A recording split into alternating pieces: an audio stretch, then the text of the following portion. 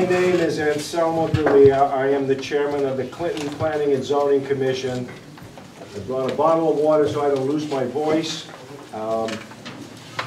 It is now 7:04 p.m. and I call this public hearing to order. We have a quorum. This hearing is now in session. Would the clerk please read the roll? Anselmo D'Elia. Here. Alan Kravitz. Michael Rossi.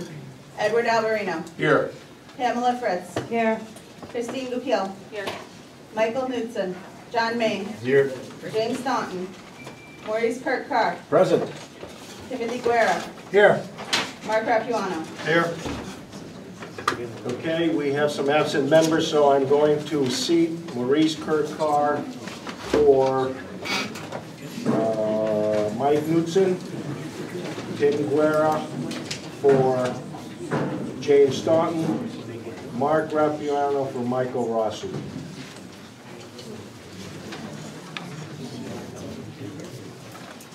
Would the secretary please read the legal notice of public hearing?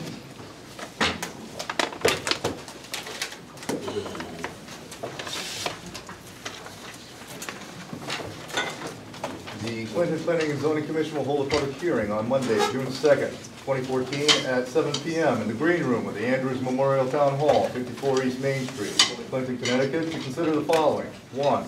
SC 14-043, 140 Knollwood Drive, Global Companies LLC, Wholesale Propane Distribution Facility, Map 22, Block 10, Lot 17, Zone I-1. Item 2. SC 14-073 and Sub 292, Sterlingshire Woods, Long Hill Road, 1M Lakey, 3-lot subdivision including one rear lot, map 75, block 52, lots 5-3 and 6. And item 3, AR 13-145, amendment to the zoning regulations, section 31, storage standards. At said hearing, all persons will have a right to be heard and written communications received. The applications and accompanying maps are available for public inspection in the Land Use Office of the Andrews Memorial Town Hall. The text of the proposed amendment is available at the Town Clerk's Office and the Land Use Office of the Andrews Memorial Town Hall. Clinton Planning and Zoning Commission, Anselmo D'Elia, Chairman. Okay. Thank you, Mr. Secretary. Before we get started, I just want to give you the parameters of this public hearing so that you all understand how we're going to conduct it. The applicant will make a presentation. After that presentation, any proponent, anyone in favor of the application will be allowed to speak and can ask questions. After all the proponents are done, we're going to let those that are opponents speak and ask questions. After that group of people is done, we will let people that have just general comments, they're neither for nor against, but also wish to speak, we will allow them also to speak. After those items are concluded, the commissioners will have an opportunity to ask questions of the applicant, and after that, the applicant will have an opportunity to speak again and rebut any questions or answer any questions that might have been asked or any issues that might have been raised that have not been addressed prior. We're going to ask you all to conduct yourselves with courtesy and decorum. I will insist on it because otherwise we won't get anything done. I expect all of you with all the smiling faces out there to do just that. And I will promise you an opportunity to speak, address the commission, address the applicant, and needless to say, this hearing will probably, more than likely, be continued. So we will be doing it again at some time in the future. Not again, but we will continue it and hear some more evidence. One thing that I ask, because there's so many of you and I anticipate much debate and discussion, please try not to be redundant. If you come up and you're in favor of the applicant or the application, say so, say why. The next person can do the same thing, but if we get into 3, 4, 5 saying exactly the same thing, we're really not accomplishing what we're here to set out to do. What we're set out to do as a commission is to listen to all the presentations and the evidence as presented, and then render eventually a fair and complete decision. So to have people say the same thing over and over again really doesn't get us to that end point. And that goes for any opponents. If you're against the application, you wish to speak, I will allow it. But at some point, I reserve the right to cut it off if everybody says the same thing over and over again. Are we clear? Good. The secretary, is there an applicant or agent here? I'm sure there is, that can now make a present. Okay. The item number 2 on the agenda, I've just been told, is not going to be opening, so that's off the agenda for tonight. There was something that was not completed, and therefore we're not going to be taking it up, and that just means we give more time to item number 1. Okay, applicant or agent? Is it okay to speak from here? Could It you is. speak up? We can't Would hear you- you back there, please. Would you identify yourself and try to project? My name is Diane Whitney, and I am an attorney with Pullman and Comley in Hartford, and I represent the applicant. And I would ask those of you in the back, if you can't hear me, raise your hand. I used to be a school teacher. So generally you can hear me, but I will try harder. I represent Global Companies LLC tonight in a special exception application for property located at 140 Knollwood Drive in Clinton. Global Companies LLC seeks to establish a wholesale propane distribution facility at that property. The property is in the I-1 zone where this use is permitted as a special exception. This site is a former site of the postage facility of Stanley Black & Decker and has been vacant for a little more than 5 years at this point. The property consists of 37.3 acres, of which about 6 will be used for this proposed facility. Global will purchase the entire site, but will not use the buildings, and in fact will be demolishing part of one of the buildings that is in particularly bad shape. Propane will be delivered to this site by rail spur on the property, previously used by Stanley, which also had deliveries by rail to this property. The spur will be repurposed for Global's use. Propane will leave the site by truck. In the peak season for propane use, which is the winter, Global expects that there will be 20 trucks a day leaving the facility. The facility will operate 5 days a week. This is a change from something I said in the application materials where I said 6 days a week. That is not correct. It will be 5 days a week from 7 in the morning to 8 in the evening. That means an average in our peak season of less than 2 trucks an hour will be leaving the site. The volume of traffic in warmer months will be dramatically reduced, probably to about a quarter of that, which is common in winter months. There are no variances required for this facility. It has been through design review, which took no position. This use is allowed under section 24.276 and 77 of Clinton zoning regulations in the I-1 zone, and is regulated under sections 10.50 and 10.51 of the regulations, which govern commercial oil, propane, and gasoline tanks and the storage of hazardous materials. There is no disturbance to the wetlands on this property. There are wetlands on the property, but this operation will not go near the wetlands. Global's plan is consistent with Clinton's plan of conservation and development, which calls for the concentration of new industrial development in previously developed sites, supports alternate modes of transportation, such as rail, and requires no infrastructure. To quote Clinton's plan of conservation and development, The industrial zone is intended to permit distribution of goods at an intensity which requires a significant workforce or significant movement of raw materials, end quote. This zone is also appropriate for uses which require outdoor storage. The commission has received a memo from John Guzgowski, the town planner, the outside consultant who serves as a town planner, confirming that this use is permitted and appropriate for this location.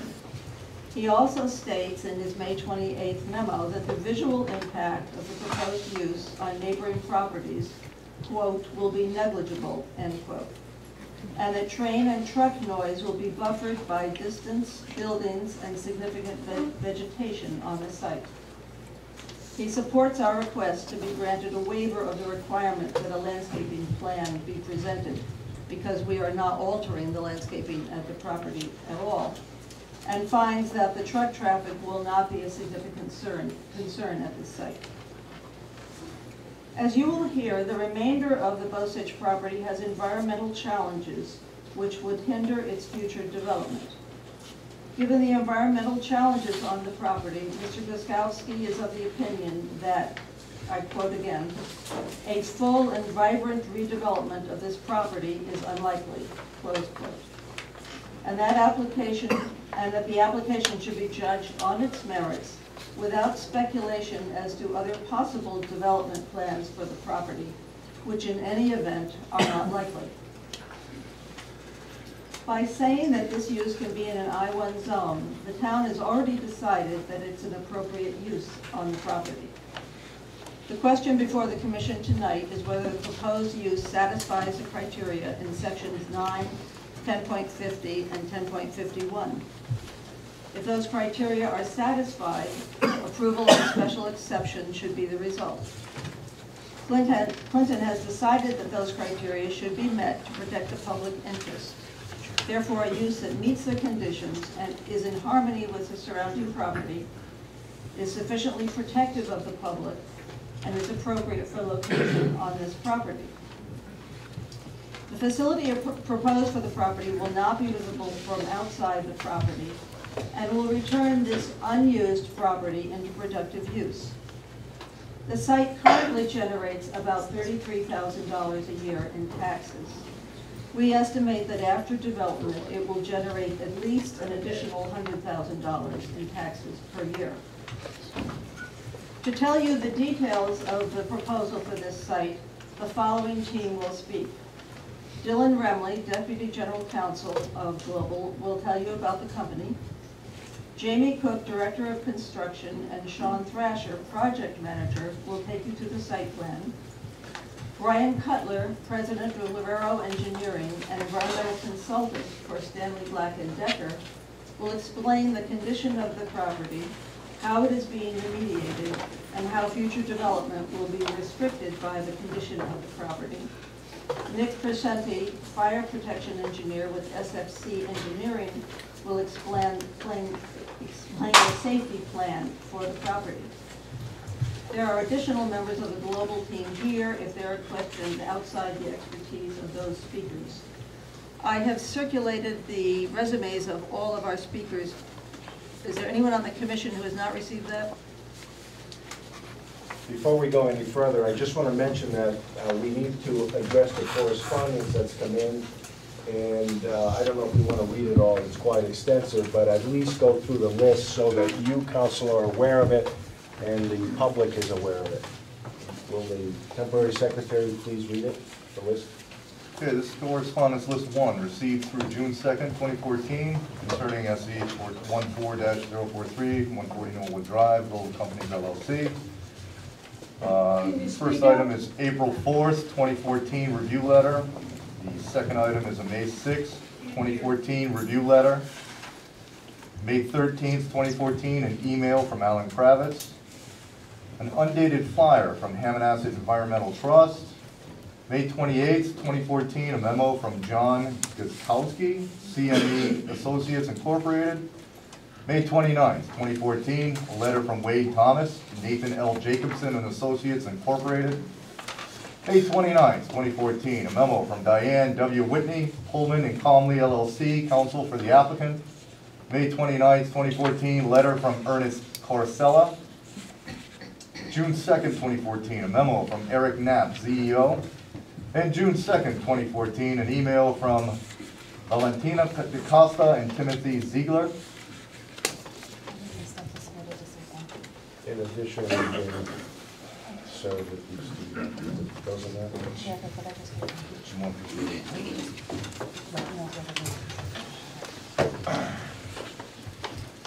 Okay, this is a document from Stanley Black & Decker, 1000 Stanley Drive, New Britain, Connecticut, dated June 2nd, 2014, to the Clinton Planning and Zoning Commission, 54 East Main Street, regarding use application of Global Companies LLC from 140 Knollwood Drive, and it was received June 2nd, 2014. Special exception application number 14-043, 140 Knollwood Drive. Resumes of speakers received June 2nd, 2014.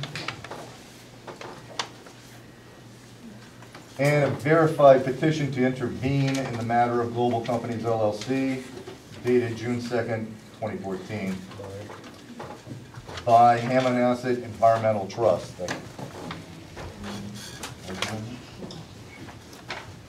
And a brief in opposition from the Hammonasset Environmental Trust as well on June 2nd, 2014 was also received.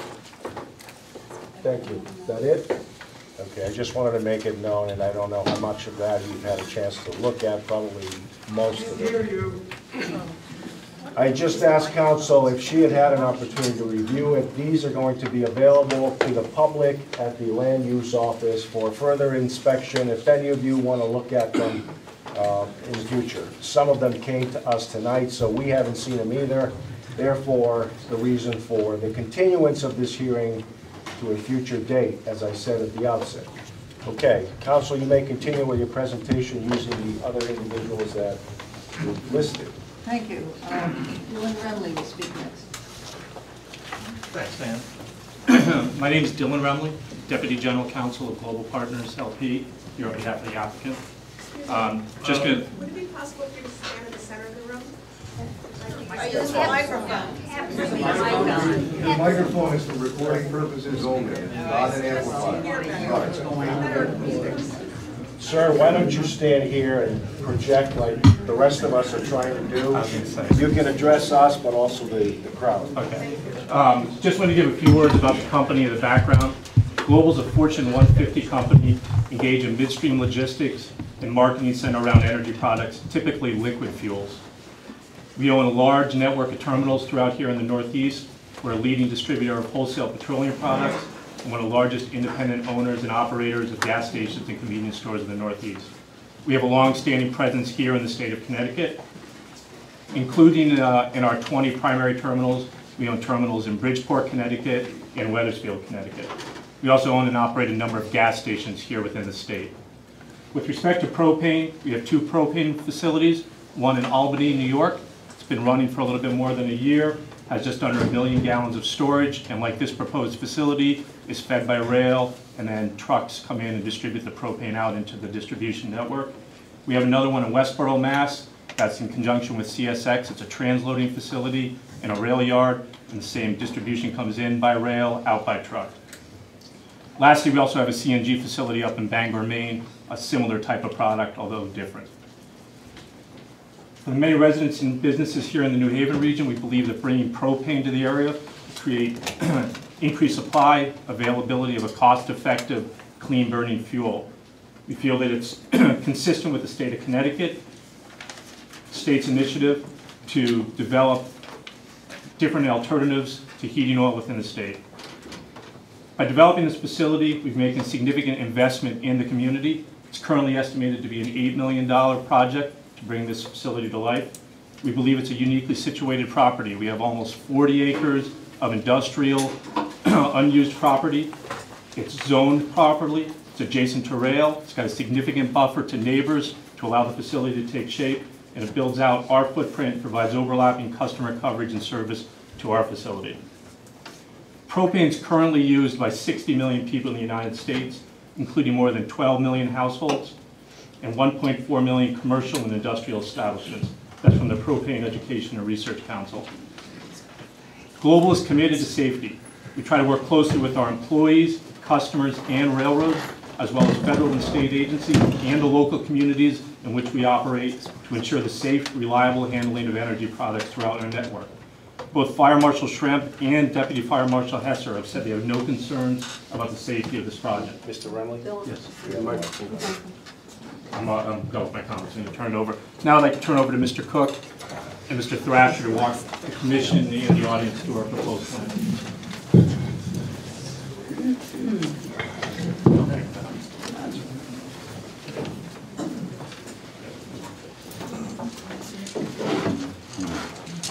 Put these towards the drawings towards the folks. You want to be able to see them as well. With site plans. Well, we've seen them, but we should, if you're pointing to anything in particular, I think we'd like to see them. Okay.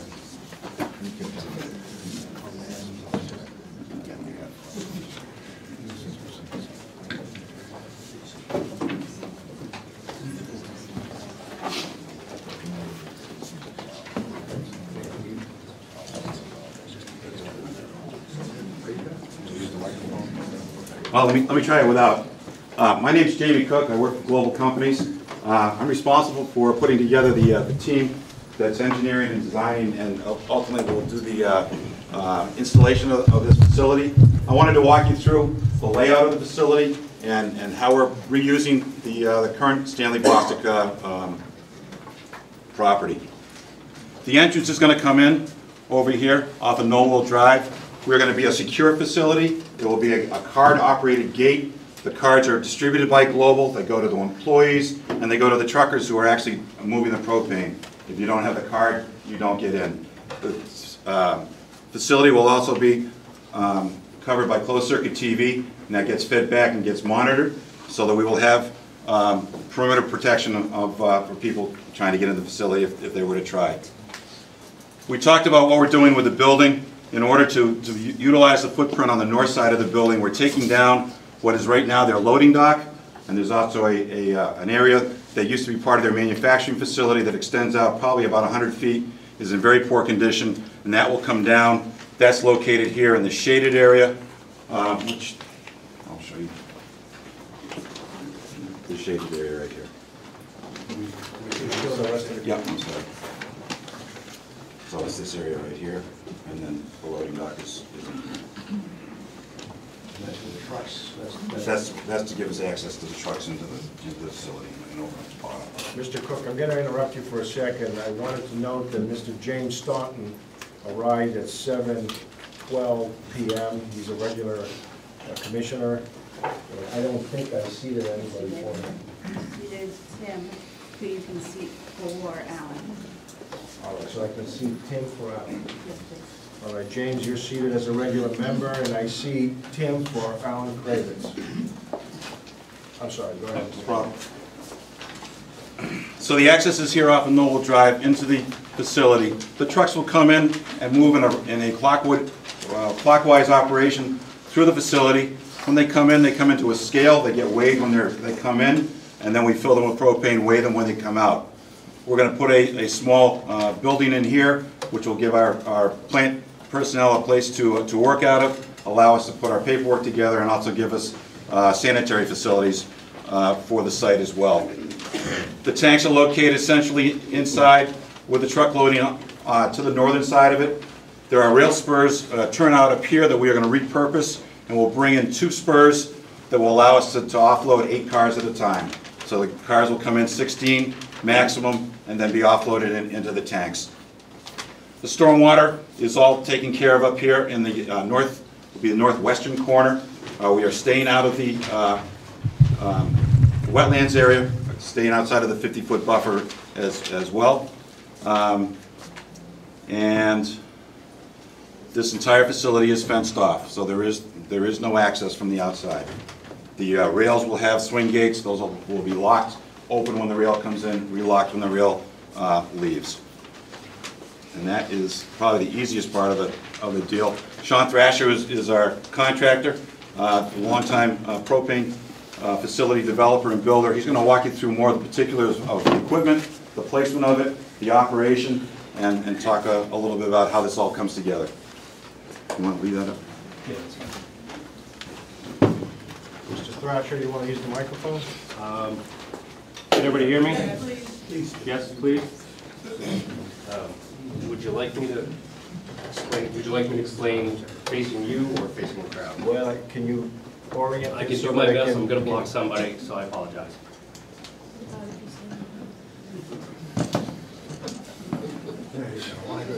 That's okay. Well, we have this, that's right, I don't know if everybody's had a chance to see them.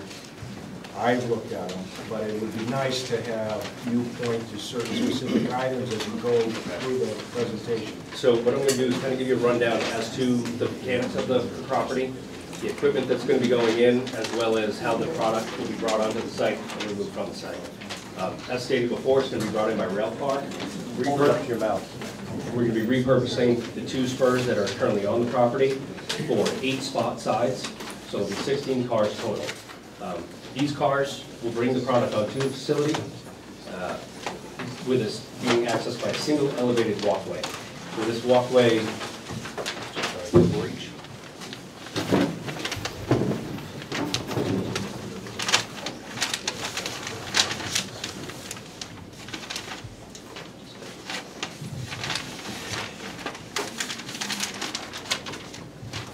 So this elevated catwalk will be accessed with stairways on both ends, fire poles, and intermediary sections.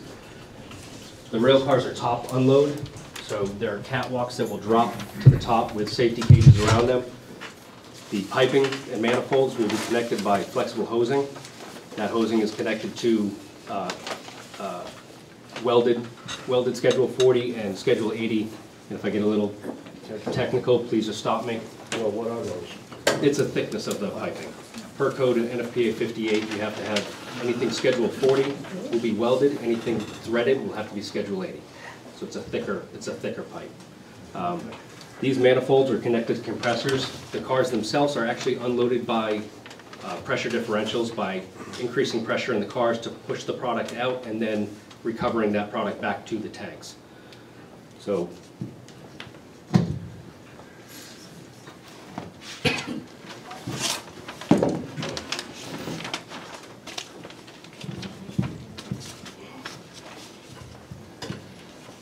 the catwalk, it will be connected to, through soft pipe hoses to the hard pipes to the compressors. That piping will then go below grade and continue on to the center gap of the tanks themselves, where it will be attached to above ground piping manifolds, then attached to the tanks. The product, they're 12 45,000 gallon tanks. They're 132-inch diameter, 67 feet long.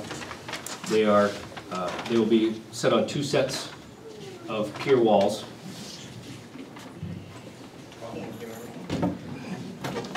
So they're 11 feet wide? Yes, 11 feet wide. These concrete walls individually have been designed for this property through geotechnical surveys. They will be 6 feet off the ground to the bottom of the tank. The manifolds will be mounted to these walls and carried horizontally from tank to tank, and that's where the connection is made. For the process of loading the trucks, comes out of the tanks to the manifolds. There's 1 pump per group of 6. So there's a single pump servicing each island. There'll be 2 loading islands that can service 2 trucks at a time. That piping will then go below ground, continue on to the island. The trucks are a bottom load, so they will then be connected through flexible hosing to the bottom of the truck, serviced by each of the individual pumps. As Jamie mentioned,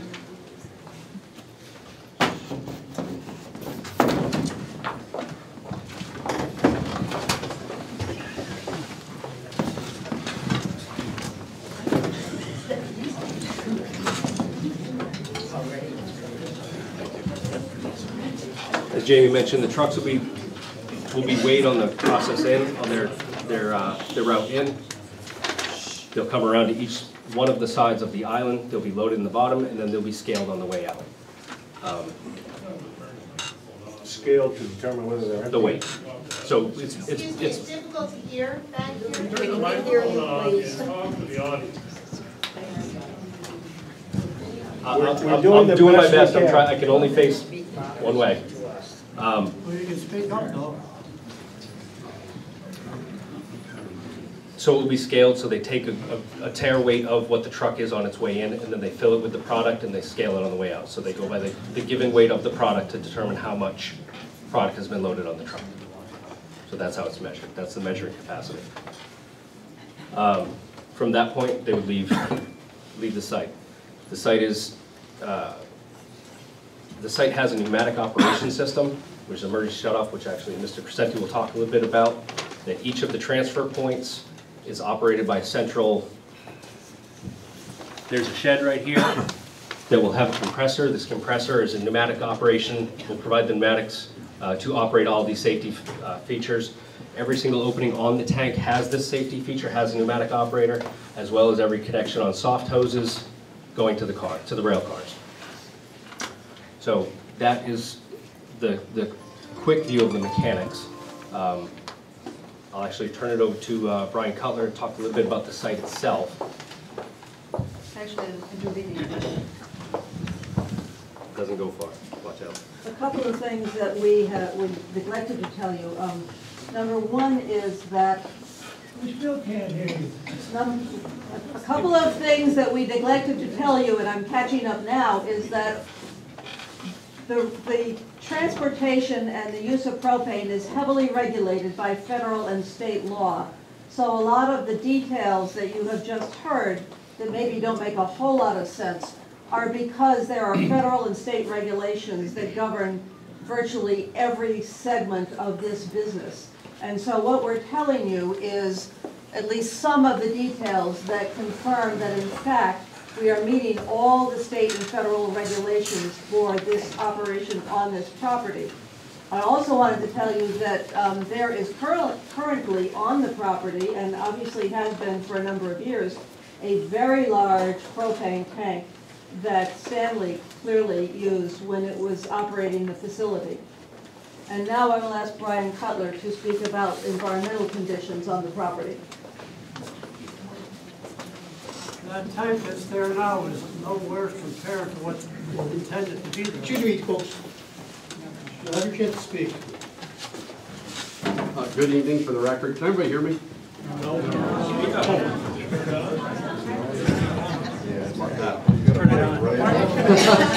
Good evening, and can everybody hear me now? Yeah. All right, great. For the record, Brian Cutler. I'm the president of Lorero Engineering Associates. I am the principal investigator in charge of the characterization and ultimate remediation of the former Bostitch facility. I've been involved with the facility going back to when it was operational, and in essence, the investigation and remediation of this site is being overseen by the state of Connecticut through the Department of Energy and Environmental Protection. I, as a licensed environmental professional, am allowed to oversee that, in essence, on behalf of the state of Connecticut. Ultimately, though, the state of Connecticut will have to concur that the site has been remediated in a manner consistent with the standards that exist in the state today. As we stand here today, the investigation, so that's the characterization of soil and groundwater releases on the property, has been complete. Our remedial action plan has been submitted to the state of Connecticut, and remediation activities have been undertaken on the property. And those remediation activities include the closure of former solid waste disposal facilities that were permitted by the state of Connecticut, the closure of former lagoons, infiltration lagoons, because there's no sanitary sewers in the state of Connecticut, or in the town of Clinton. So those are for the infiltration of pre-treated industrial wastewater. Those have been closed. The remaining activities to be completed on the site are those associated with the remediation of groundwater, and the groundwater remediation will continue for the foreseeable future. As part of the remediation, the site, there will be restrictions that will be applied to the site, and these are again consistent with the programs in the state of Connecticut. There will be a large overarching restriction which will apply to every acre of the property, and that will prohibit the use of the property for anything other than commercial or industrial use. So that means no residential use on the property going forward. In addition to that, there will also be use restrictions associated with the portion of the property, again, largely not associated with Global's operations, but more what I'll call in the southern portion of the site. And those are the former solid waste disposal facilities that have been closed. So those are capped. There will be a use restriction that will preclude the disturbance of those caps, or basically the future use of those areas of the site. And in addition to that, there will also be a restriction placed on the footprint of the building, which will preclude the disturbance of any soils underneath the footprint of the building, again, without permission of the state of Connecticut. So that's a very high-level summary of the investigation or remediation status of the site, and I will be around later if necessary to answer any questions.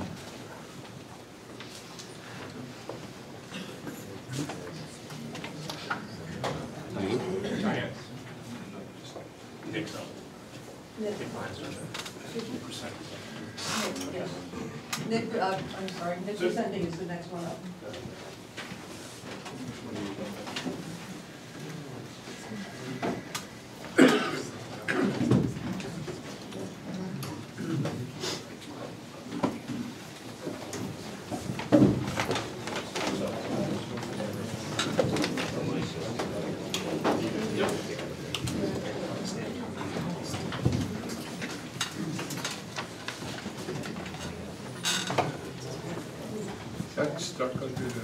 It should be. If I pull any further, it'll pull out of there.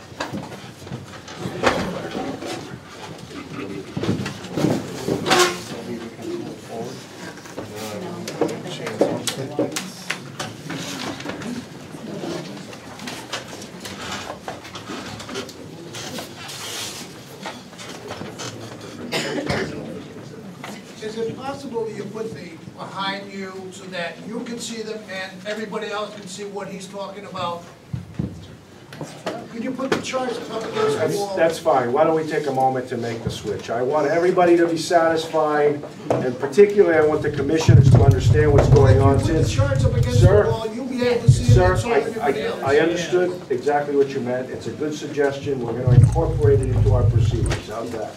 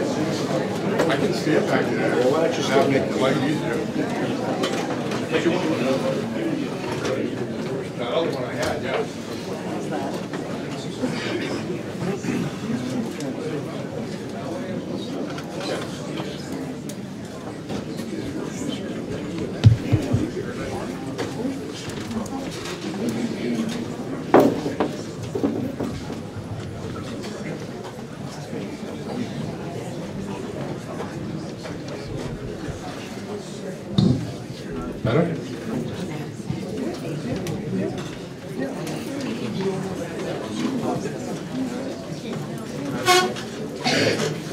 It's on.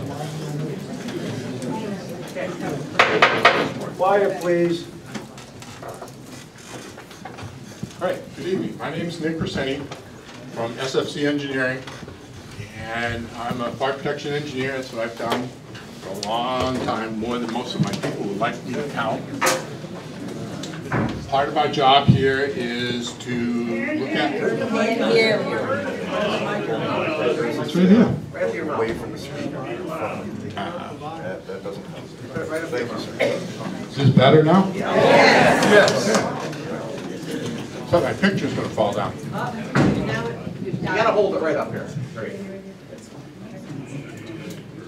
Okay, my job is to talk a little bit about propane safety, how we got where we are, what the rules are, what can happen, what's not going to happen, and how this facility is made safe.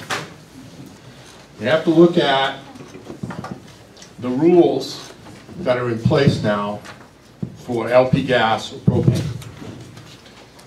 And the rules are put together by a group, National Fire Protection Association, and adopted by local, state, and actually federal authorities. Each standard that the NFPA produces is put together by a committee of people. And the people on the committee represent all the constituencies. So there's users, there's enforcers, there's experts, and it's a balanced committee. That means that one group does not have enough votes to sway the committee.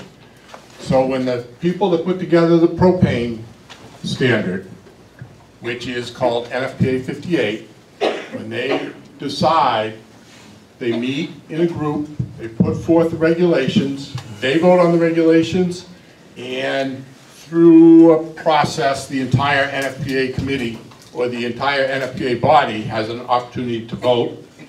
In addition, almost anybody can make public comments on the rules that are being put forth by the NFPA. As a little aside, I was on a committee once where we got 6,000 public comments. So obviously we stirred the pot a little. Propane, the standard that we use in Connecticut is the 1995 version of NFPA 58. That's a requirement by law that we have to meet.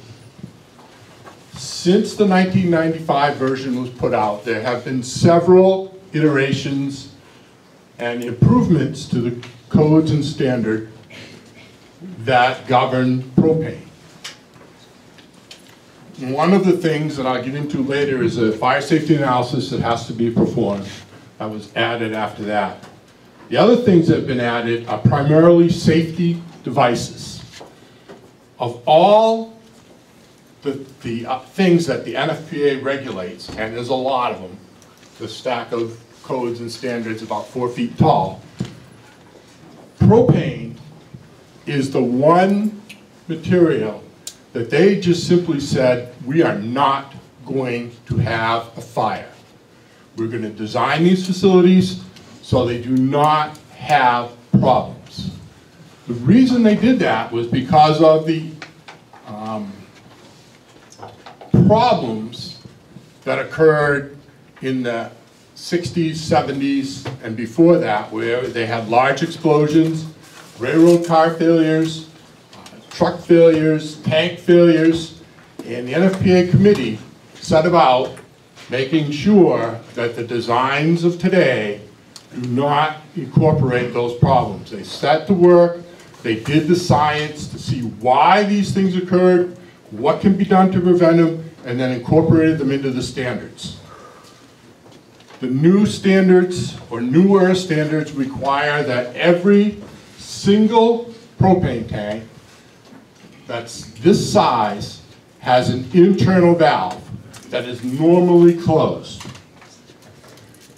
That means is you have to physically find a way to hold it open. The way it's held open, and you heard Sean Thrasher mention it a while ago, is with pneumatic pressure. Throughout the facility, there is, let's call it a piece of plastic pipe. And that pipe has pressure in it that's generated from a compressor in the little building that we're going to put on the site. That pressure holds open, in fact, all of the valves on the facility are held out by that. The reason that that little piece of conduit is plastic is so that if something happens, it melts. It melts, pressure is released, every valve in the place closes. Simple as that. Every single tank closes down, every single railroad car closes down, all the trucks close down, everything, done. Nothing moves. Pretty good system. On top of that, put a redundant. And we have emergency stop buttons throughout the facility. Somebody hits the button, everything stops. Compressors shut down, pumps shut down, valves all close, everything's done. No gas movement. You have to physically go back and start all over again to get things moving. Gives you an opportunity to find the problem and resolve the problem. So, the internal valve on the tank provides the opportunity to limit the flow of gas out of the tank. Once you close that valve, no more gas comes out of that tank. It's done. So that means that if there's any kind of fire, truck fire, whatever else on that site, small fire, it's limited to the largest distance between two valves in the piping, because it's not coming out of the tank anymore. So typically in a tank like this, the longest single stretch of pipe is 40 feet of a 2-inch diameter pipe. That's not very much gas. In order to get that to burn, you have to mix it to the perfect mixture to burn. So it's extremely difficult to have any kind of large fire with this. We also are providing on this site monitors and like little detectors that will be able to see the fire eye detectors, so that any fire they can see, that will also shut down the operation. So there's the automatic shutdown, there's the manual shutdown, and there's the detection shutdown. Also on this site, we're going to supply 2 water monitors that are fed off the existing hydrant system. We will pick up a hydrant down here in this corner, extend the water pipe around. We're not going to use the old pipe because we're not real sure how good that is. We're going to extend it out, and we'll have 2 monitor nozzles to be able to wet things down, keep things wet in case something happens. So there's a lot of things that we're looking at. In addition, we're 140 feet from the nearest property line. For the size tanks that we're using, we only need to be 75 feet. We have 5.5 feet between the tanks. By code, by Connecticut law, we only need 5. We have a 10-foot radius around all the points of transfer that is set up to be electrically explosion-proof.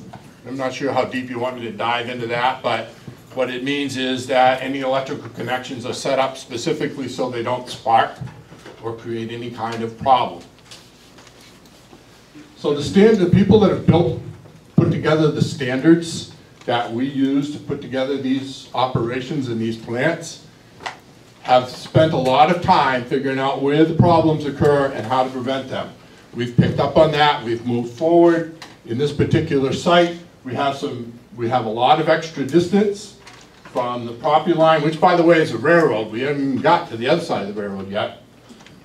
We have a 140-foot setback to the tank. We have the 75-foot, you can see the radius here, the 75-foot around the tank. We have a bank of 6 and then a 25-foot gap and another bank of 6 tanks. So not even all 12 tanks are right side together. There's a space that's also code required. We have the entire building in between us and whatever happens on this side of the river. So we've done a lot of work. We've worked with all the codes. We've put forward this plan. There are some points that we need to talk about. One is that some people like to see containment around tanks. Containment only prevents airflow.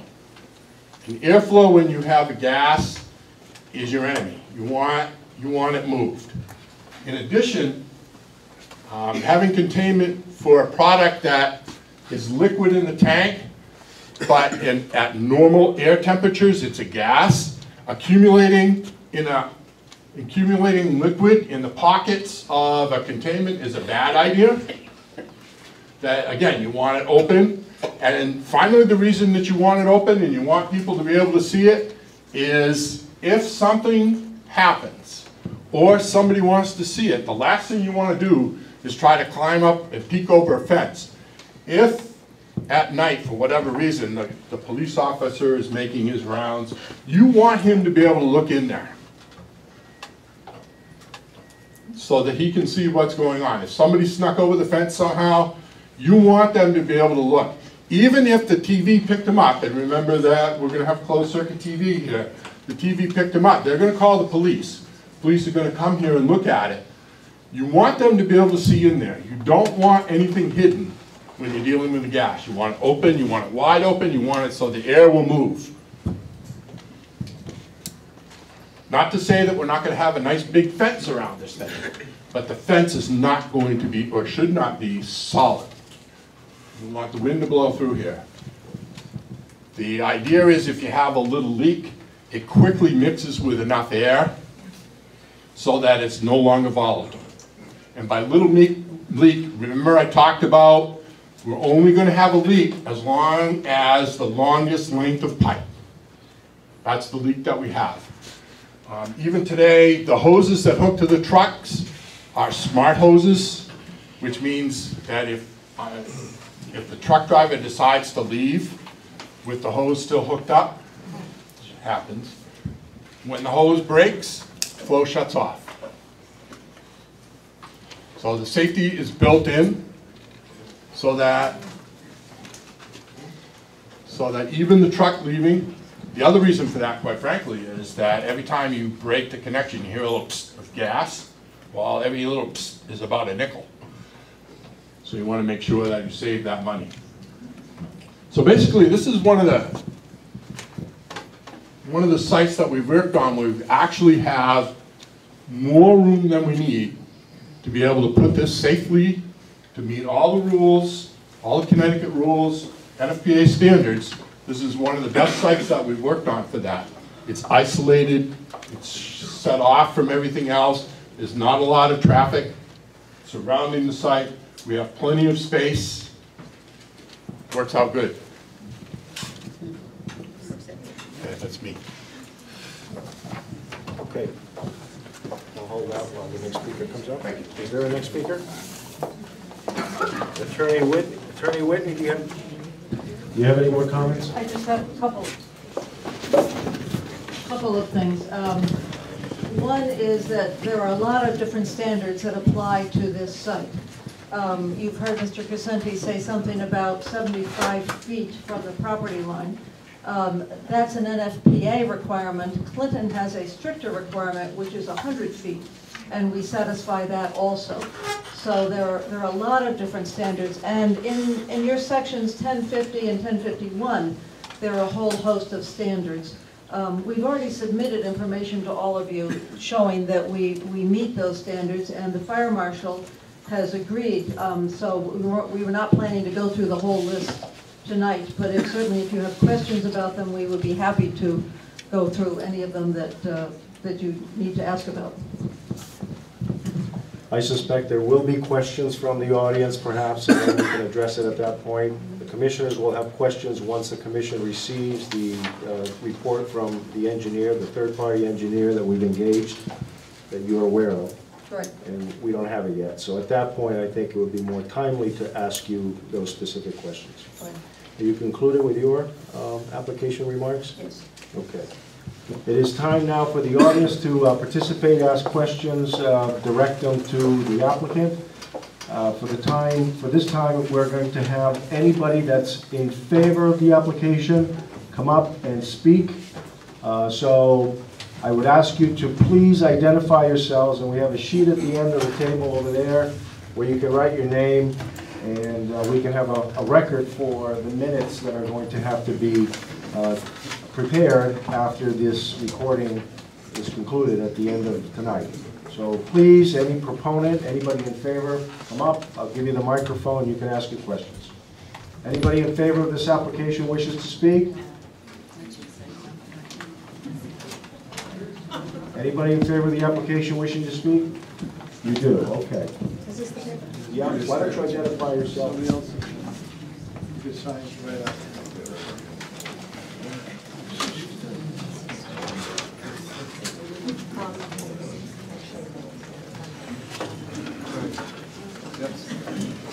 Hi, my name is Ona Nadel.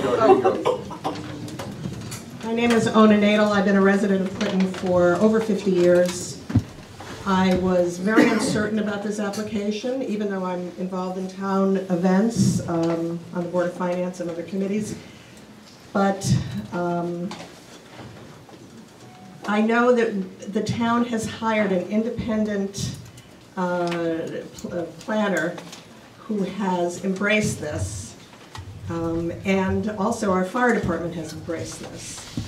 And I trust that within the realm of those two bodies, since this is an industrial site, it's always had a railroad spur, They used to bring heavy, heavy rolls of metal there to make staples for years and years. I think it's a good use. I think it's part of what should be our town development in terms of having some tax base that's industrial, and I'm in favor of it. Thank you. Anyone else wishing to speak in favor of this application? Same rule. So Got it, great. I already took care of step one. Very good. My name's Gerard Campion, 116 Old Nod Road, Clinton. I initially was very concerned with the idea of liquid natural gas and propane in Clinton until I went and did some research to find there was an accident in 1941 in Cleveland that killed a number of people. There was an accident in 1979 in Maryland that created a new level of standards. There was an accident in 2004 due to a steam boiler blowing up. There was an accident in Massachusetts, I believe, in 2014. They don't have the rationale for that accident. There are liquid storage units in New York City and Boston that have been there since 1960 without any issues. So I think we should very strongly consider putting in the tanks. There are two issues that I would bring up that are concerns of mine.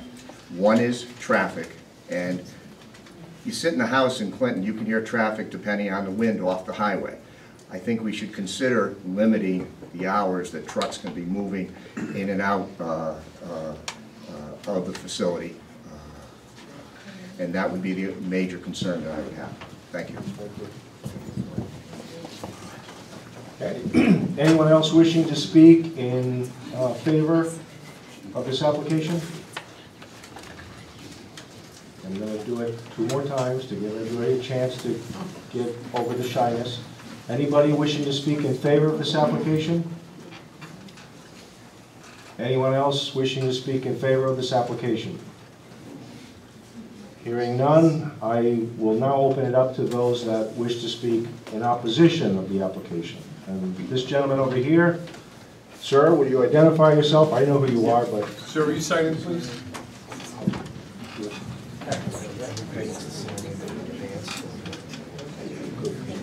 If anyone wants to sign in advance so we can take it in order and save some time.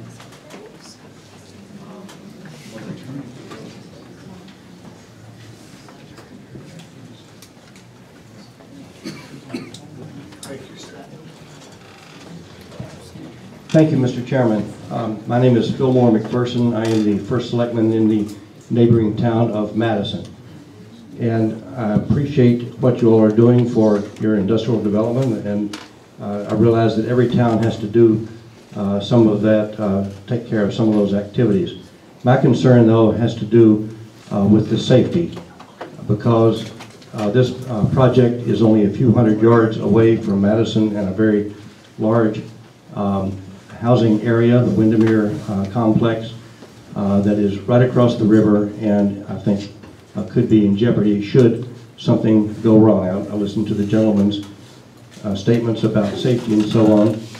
One particular concern I have, though, has to do with fire and fire suppression. It's my understanding that the code requires, this is from the state, I'm getting this from our fire marshal, that the state code requires a 500-gallon per minute capacity of cooling spray to go on each tank should some untoward event happen. The 6 tanks that are all together in one bank would require then 3,000 gallons a minute. If you look at all 12 tanks together, now you're talking 6,000 gallons a minute. I'm told that the fire main in that area is only capable of 2,000 gallons per minute. So I would, now it could be that we have misread the state requirements, but this is the latest word I have from our fire marshal, and I would ask that before you all move forward, that this question, at least this question, be clarified to ensure that we have adequate fire safety and hence explosion safety activities in place. Thank you. Thank you. Anyone else speaking against this application? Come forward. My name is Robert Ruggiero. I live in Clinton. I've been a resident here for over 40 years. I would just like to express my concerns. Mr. Fillmore, I guess, I think that's his name, from Madison, was one of the questions I had brought up during this session. One is the traffic. That bothers me the most because we have a wonderful park at Hammonasset.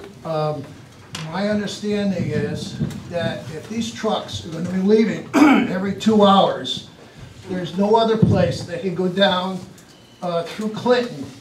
They would have to go through the Hammonasset connector. Yes. And that would... Now that... I'm going to ask you to refrain from applause and commentary while the speaker is speaking. That's not the order of business here. He will finish his comments and you will also have an opportunity to speak. Go ahead, sir. Thank you. So, especially during the summer, the traffic is horrendous. We have a wonderful park. We got Route 1, and with trucks coming every 2 hours, that doesn't buy anything for the public. It's more congestion. We have some beautiful places that people eat and enjoy along the shoreline. I'm not really sure how the propane is coming in by rail, but there is some safety things I like to address too. One of the persons that was up here talked about the federal and state regulations, but he was only talking about the properties. What about the roads? Can these trucks take care of the roads that they're going to destroy? These trucks are very, very big. They're very heavy. There's an awful lot of repairs that have to be made to these roads if there's trucks going up and down Route 1. So that's another thing that I'm very, very concerned about. So I like to, have somebody address the federal and state laws in regard to the roads, not the properties, okay? And the second thing is, the gentleman that came up here to make the presentation about the property talked about the safety. I took a course in propane, and one of the agents that they add into the propane, because propane itself cannot be detected unless they put this material in there to detect or to smell that propane has a leak. But are they doing something safety enough so that aside from the fire or an explosion, that if there's a gas leak, is there a detection for picking up the smell of this gas and then shutting the whole system down before there is an explosion? He talks only that if there's a fire, if it melts a hose, and that everything is shut down, but before that, that's another concern. The bridges, there's a bridge that's from Madison to Clinton. Can the trucks support those trucks coming across that bridge? I'd like to have somebody look into that also. Let's see.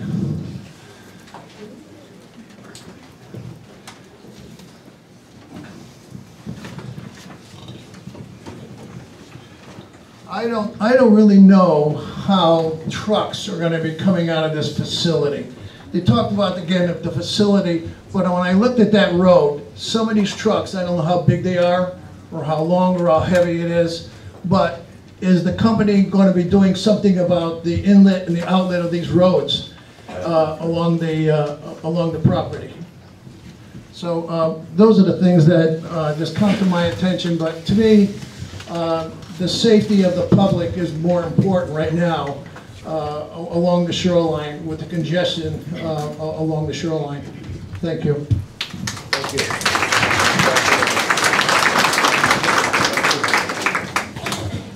Okay. You signed in, sir? I already did. Thank you. My name is Merle Wade. I live on 2 Martin Drive.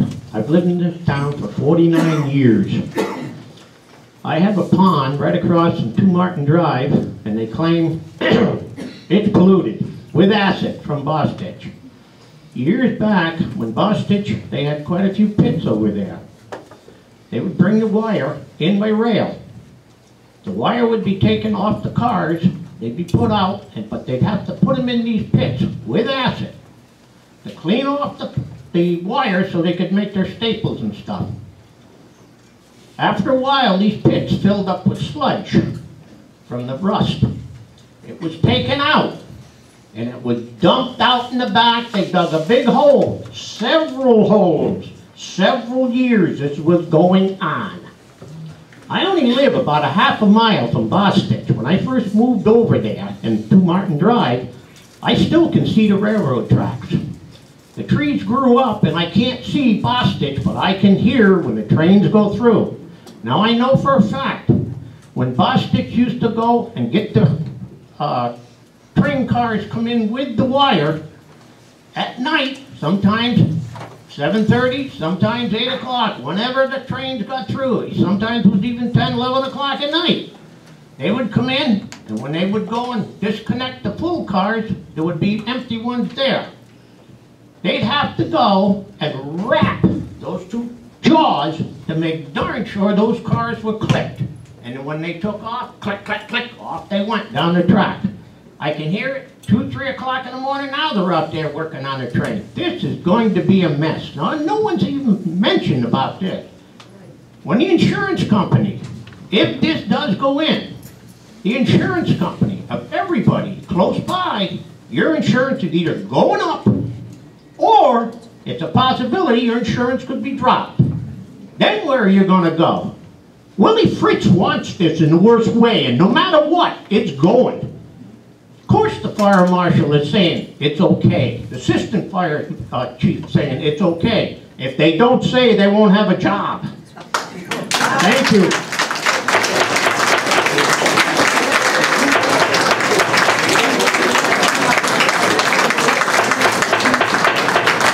Please, I can assure you, sir, that this commission has not made up its mind in any way, shape, or form. So rest assured that whatever you think about us here sitting down, that's not the case. Where is he? We're an right now then? independent. He should be right here, too. Sir, I'm not here to debate Okay. who's here and who's not. I voiced my opinion. That's right. And I've been in That's this town right. for 49 years, and I can see the stuff that's going on. That's the beauty of our system. We all get to voice our opinions, and that's fine, but we want to do it in an orderly way, in a way that is courteous to others, and without making accusations that may not be true. So with that, I can assure you that this commission has an open mind, okay? I know I do, and I'm the chair. So, next person. My name is Thomas Jordan. I'm a resident of Windermere. And a few of the things that's already mentioned by one of the gentlemen prior to me is what I had about the weight of these trucks coming out. There's no viaduct that they can go under in this area. They've got to come through Madison over the bridge. The weight of the trucks in the bridge got to be in contention. They'll use Route 1 and take the Hammonasset connectors, we all know. I heard no mention by any of the proponents of this thing about having a backup generator in case power is lost, which happens quite frequently. They didn't address that at all. Now, we all remember the issue about the big natural gas ship that was intended to be anchored on the New York State line outside New Haven. That finally Richard Blumenthal got rid of that. Now, this is just another thing that we have to contend with, and I think we have to fight to keep it out of here. My personal opinion. Thank you very much.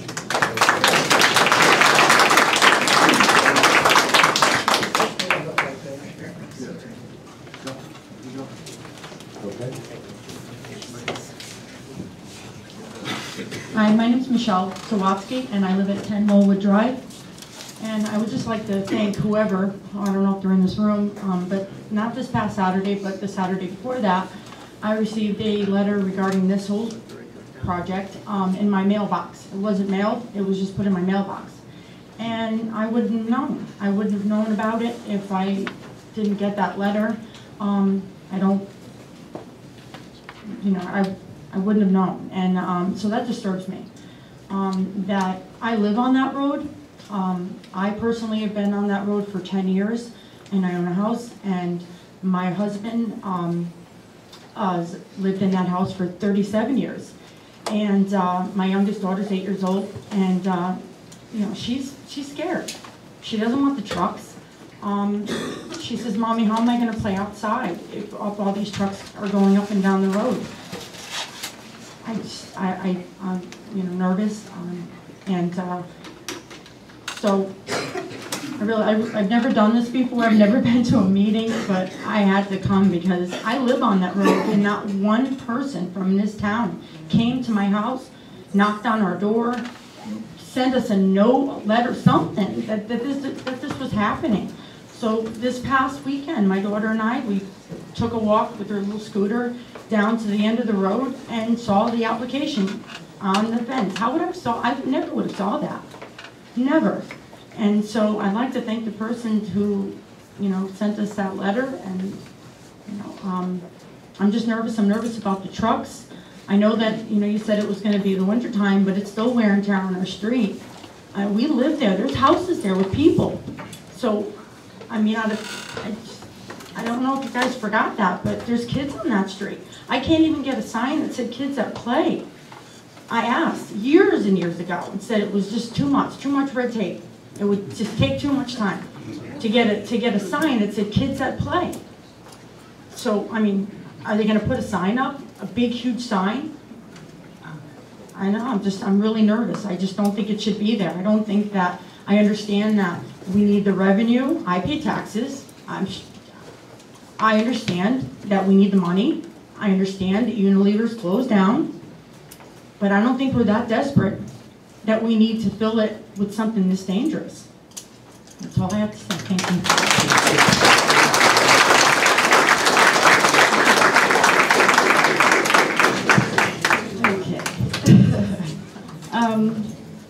My name is Nancy Lita, and about 6 months ago, I retired to the town of Clinton, and my house is on Knollwood Drive. I wanted to know if someone from Global wants to buy it.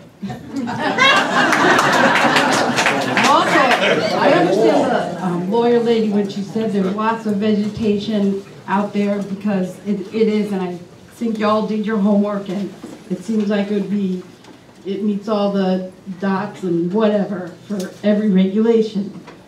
But we live there. So to me, it's like grandkids, big trucks. I'd like to thank you all for coming and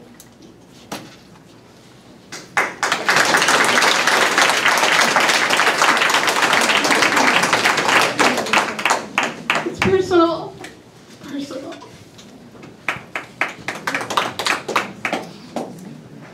And my husband has enough gas.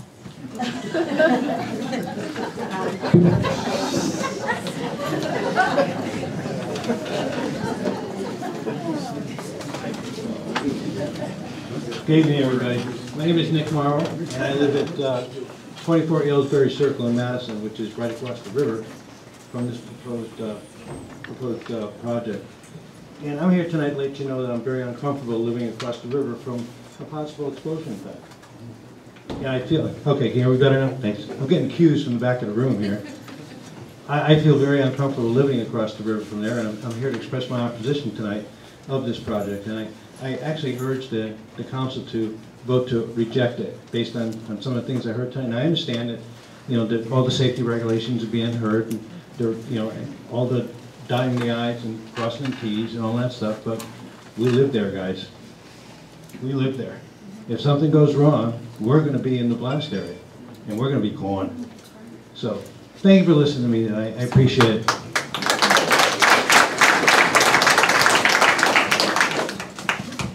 My name is Nada Young. I live in Madison in Windermere. I'm about 500 feet from where the tanks are proposed to be installed.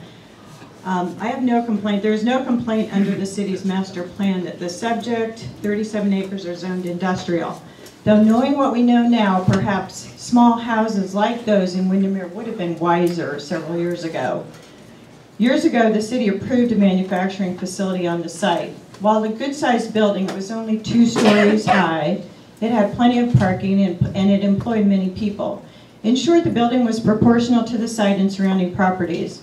The city would not have allowed a 10-story, 20-story, or 30-story manufacturing facility that would have been too big for the site, not fit in with the surrounding property, nor could the Clinton Fire Department have fought a fire in the building of such great size. Unfortunately, even the building that was approved turned out to be a big mistake. We all know that now. It was noisier than anticipated. It went out of business. And it left an environmentally contaminated site. But at least it wasn't 10 stories high. This is the issue with this current application. Perhaps one 45,000-gallon tank might fit in, about the size under consideration in Guilford right now. A problem with one that size would be serious, but the fire department could deal with that fire, and its impact would likely only be on the site and not affect adjoining properties. But 12 tanks, 540,000 gallons. It's like a 10-story building, too large for the site, not proportional to surrounding properties, and subject to a catastrophe that the Clinton Fire Department could not possibly handle. The city's approval of the last manufacturing facility on this acreage resulted in losing the property for future use because of chemical contamination. Yet that request seemed reasonable perhaps at the time. This proposed 540,000-gallon propane storage facility does not. Do not make an even bigger mistake now by permitting this enormous facility where any serious problem will impact all surrounding properties with no realistic possibility the town can do anything other than let whatever explosion occur as it may without hope of rescue from its burning.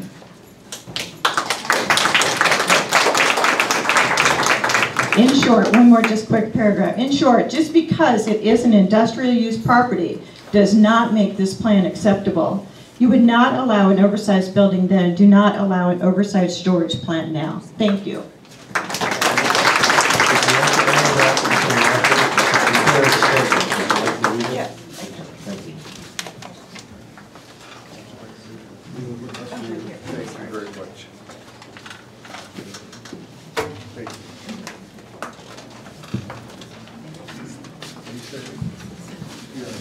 Hello, my name is Fred Pecker. I also live in Windermere. My address is 27 Aylesbury Circle in Madison. I have strong concern about the facility as well, and I think about it in terms of risk and reward. We earlier heard the site described as isolated. I don't think the people who live on Knollwood Drive, Highland Drive, Knob Road, and people who spend time on the very busy section of Route 1 nearby would think of it as very isolated. I have aerial photos here, which I'll enter into the record to show the proximity of these other addresses to the facility. The impact of a levee, a boiling liquid expanding vapor explosion involving the volume of propane proposed at this site is impossible for someone like me to imagine, really. It does not seem reasonable to place a risk like that in an area as populated as this.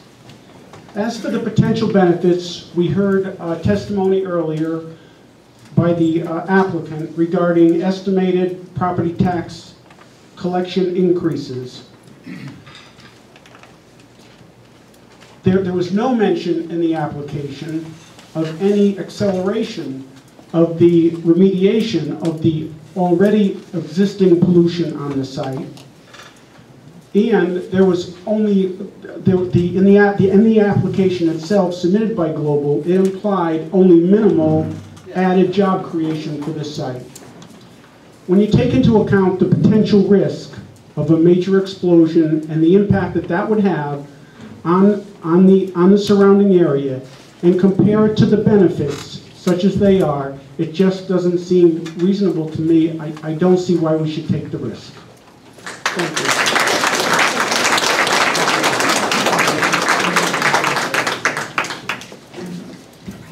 My name is John Allen. I'm a Clinton resident for about 8 or 9 years. And just briefly, I don't know what the upside is. Do the math, and it's $300 a day. It's $100,000 a year net increase in taxes. It's $300 a day for 20 trucks going back and forth, for 12 tanks, 16 rail cars sitting here all the time, the damage to our real estate values, to our neighbors, to everybody else. I mean, there's a reason that these things are so highly regulated, because they're very highly dangerous. The reason all these regulations are in effect is because close to nuclear power, it's about as bad as it gets. So I don't know, what you think, but I think we deserve a lot better in this town than have to settle for a propane dump. So, I don't know what the answers are, but that's just my point of view.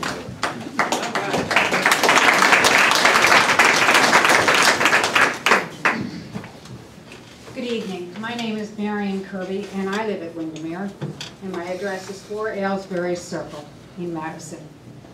I'm here tonight because I'm uncomfortable and fearful about the propane installation under review tonight. This is why accidents happen.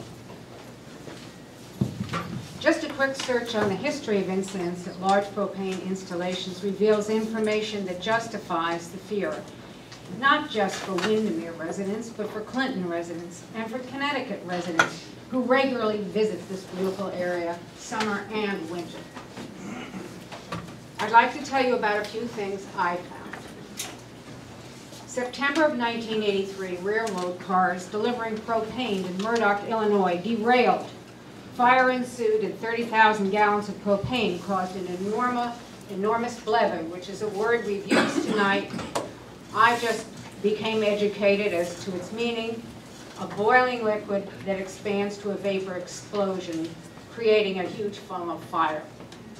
People within 1,000 feet suffered burns. My community is only 550 feet away from the proposed facility. A tanker car flew 3,600 feet from the rail line. Both Windermere and residents of Clinton are within 3,600 feet from the rail that would service the facility. One expert concluded that included Murdoch as one of the 25 deadliest explosions man ever created. The shock to the property was felt 6 miles away. Tonight, we are only 1 mile away from the site where the railroad will unload propane, and accidents happen. In October of 2007, a foundry exploded in Tacoma, Washington, which captured on tape by company cameras. You can see it on YouTube. Thunderous concussion resulted from the explosion, and cars were nearly thrown off a nearby overpass. It was due to mechanical failure, and accidents happen. In 2008, deadly explosions occurred in California, Colorado, Maine, Michigan, New Hampshire, New Mexico, Oregon, Vermont, Wyoming, and Utah, caused by snow and ice damage to piping and equipment. And we all know what our last 2 winters were like. In August of 2008, there was a propane incident at an industrial propane installation in Toronto, Canada, causing a 5-alarm fire. The blast caused evacuation of the surrounding area and cost $1.8 million to clean up. Large pieces of metal ejected into nearby streets and properties. Homes and businesses were damaged.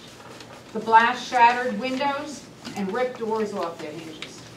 Evacuation became necessary within a 100-mile radius. 100 homes were left uninhabitable. It took 200 firefighters to contain the fires. Was it caused by misuse, an accident? Are misuse and accidents strangers in our world? As recently as July of 2012, 30,000 pounds of propane exploded in Tavers, Florida, near Orlando. It melted vehicles. The conclusion was it was caused by a mistake. Accidents happen. I beg you to consider the danger this installation potentially poses not only to my community, but to yours. This is a highly populated area, and global doesn't belong right here.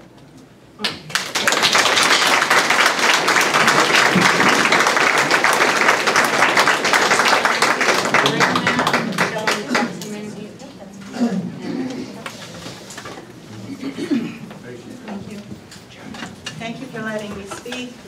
My name is Mary Mary Berlin. I live at 20 Aylesbury in Windermere also. My house is within 600 feet of what would be the blast zone. I wouldn't even know what hit me. So, I wouldn't even know what hit me if there was a blast or warning, and I wouldn't even know. I was going to speak about the traffic, but I was warned, don't repeat yourself. So one of the things I wanted to talk about was perhaps the turning radius of these trucks that are coming down. If they come down the Hammonasset Connector, they hit Route 1, they have to make the left turn. And you guys all know what's Route 1 is like there. It's a lovely little section, and there's a nice park there that's just going to be open soon in Madison. It protects one of the few remaining estuaries that are undeveloped. And then what about the turn into Knollwood Drive? That's pretty sharp, going in and out. It doesn't look too safe to me. So I'm very concerned about the traffic and was shocked to hear that there would be 16 railroad cars lined up at the facility. The blast of one of those railroad cars would do me in. We'd be done. So I just can't believe that anyone would consider really a facility like this in a residential area with so many people affected. Thank you.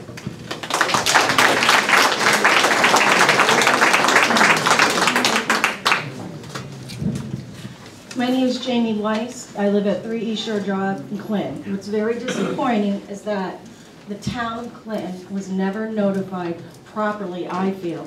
The application should have been posted right at the end of Knollwood so that everybody would know. You know how I found out? Facebook, okay? I'm very upset because I can't believe the amount of congestion that's going to be there from 20 hazmat trucks. I have a CDL license. I'm a bus driver. I got to go through there every day. There are kids that get on and off the bus in that area. There are kids that go to the bounce place. My daughter will not be going into that area anymore. Why? I don't feel that it's safe because the road isn't wide enough to handle the amount of traffic that's going through there. And when you do the turn radius, yes, you're going to have tail swing. You're going to have people trying to go around the big truck so that they can't stay and wait. Is it worth it? I don't think so. We have to think about Clinton. We have to think about the Clinton people. I'm a survivor of Unilever chemical dump on East Shore Drive. Contaminated water because this town 20 years ago allowed them to dump toxins up there. I saw my little puppy's leg get chemical burns. I don't need to see my neighbors burned to death because of an accident. Think long and hard when you make this deliberation, please. Thank you for your time.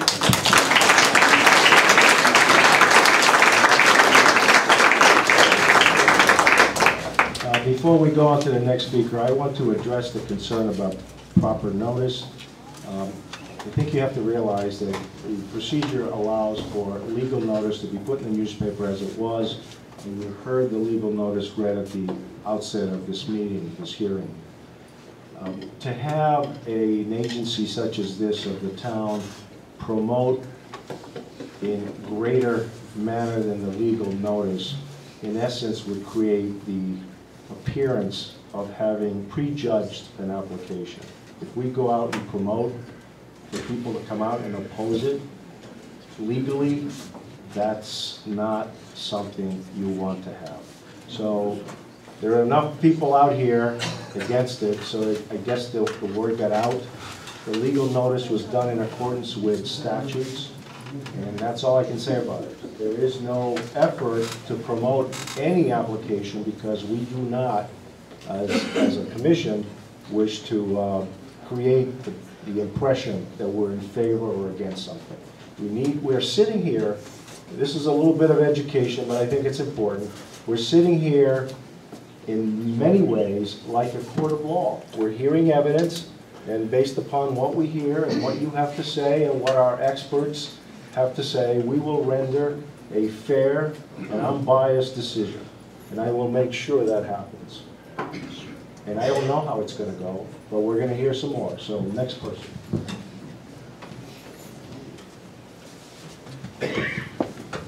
My name is Henry Arnold.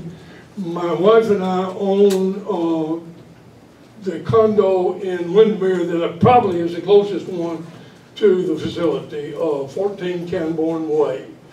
I know you're curious about how somebody who talks this way could be interested in this. In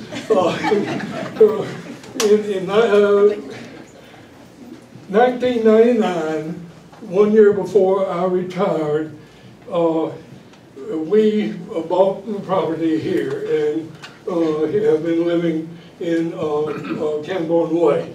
I grew up in North Alabama, lived most of my life in a small county in Tennessee, Franklin County, Tennessee. I need to identify two biases. One, I know from my wife's being so upset about this that there's probably nothing that anybody could say that would persuade her that it's going to be safe to live here if the facility is built, and that we'll be able to sell the place for anything if the facility is built. So she's worried about both of those. I'm uncertain about whether she's right, but I know I can't persuade her. I also bring a lot of skepticism to this sort of proceeding. For 31 years, I was a county commissioner in our county in Tennessee. And my bias was always sympathy with the surrounding property owners when the high-priced, out-of-town experts came in and painted the rosy picture about how great it was going to be for the county to let this industry facility, and half of which turned out to be lemons, was going to be how great it was going to be for the county. I have no expertise in so much of this that we've heard talked about tonight. I guess I would have one. I just would like to share with the commissioners the kind of question I would be asking of the company before I felt at all secure in casting my vote on this issue. For 31 years, I had 2 or 3 of these come up every year that I had to make a decision about. In this particular case, I mean, if I were you, I would want to know how much liability insurance these people were going to take out on this facility and what the premiums were and whether the company that was going to insure it was one you could trust. I would hope you would look into that. And you'd probably get the answer, well, we don't know because we haven't done this yet. Well, I would say, okay, Global, open your books and let us see how much liability insurance you have in Albany and how much the premium is for that. And let us see how much liability insurance you have in Massachusetts, and let us see what the premiums are for that. And we'll get some non-company hired insight into what somebody's in the business of trying to figure out the risk involved here thinks we're up against. I would appreciate that.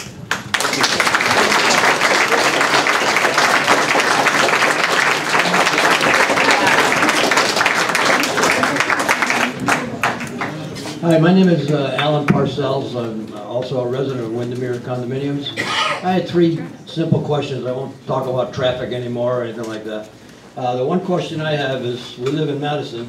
If I smell gas, do I call the Clinton Fire Department or do I call the Madison Fire Department? Who responds? And will there be monitors on our property, since we're in close proximity to that site, that would sense any gas in the area? The other thing, I did some research on their Albany facility, and this would be something I'd have to ask the P&Z. They expanded their site from 540,000 gallons to 1 million gallons. Is there is there expansion plans that can be introduced into this site if it's approved, or is that, I don't know? So can it be expanded at a later date?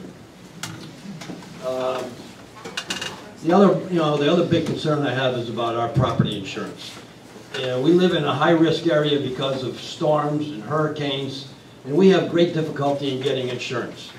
Our insurance premium went from $18,000 to $45,000 because of the area that we live in, close proximity to the shore. If we were to lose our property insurance because of this site, what can be done? Is Global going to pay our insurance? Are they going to find us an insurance company? We're going to be out of luck. We won't have any coverage at all. So that's my biggest fear. Thank you.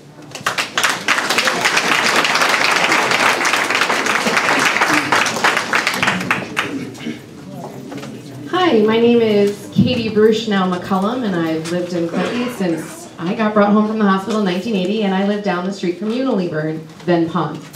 I now live at Knollwood Drive, 15 Knollwood Drive, and I and my neighbor, who will be the next to speak, are the closest houses on Knollwood Drive to the entrance to the facility, being approximately 1,000 feet from our homes, where a 2, a 3, and a 7-year-old currently reside. I actually am not rising for that purpose, because that would be selfish. My husband actually is currently working on a tugboat carrying global fuel, and I am not against the industry. I'm not against fuel, and I am in favor of alternate fuel sources. I am not in favor of having it this close to residents. I am also a daughter-in-law of Mainers, and I know how close the main facilities are to properties, and that is not close, because Mainers would not allow that. The facilities are not near homes because of the danger that could happen in the event of an explosion. And I love to hear that those are rare possibilities, and we have taken into consideration every possibility that has happened in former accidents. That's because those occurred, and then they reacted to those to create alternate sources of protection. But that is not to say that another one could not happen, that the fail-safes are not perfect, that there is not someone who could mess up, some electronic deficiency. We lost power for a week in the last 2 hurricanes and blizzards. I was without power for a week with a 2- and 3-year-old, but I didn't have to worry about their safety, and I did not have to worry about the children in the Bounce Fun Center across the street. And I can guarantee you, no other businesses are going to want the properties that are across from my house, where the moving company and Bounce Fun Center were, and I can guarantee you those people will not want to have their businesses that close to this kind of facility. So I do not rise because I have a 2- and a 3-year-old within 1,000 feet of this facility. I rise because I'm a Clinton resident, and as much as you have the power to make this decision and you want the income for our town, I would rather be the person that voted no and lost $100,000 a year in revenue than I lost children, I lost property, and I caused a catastrophe because I voted yes.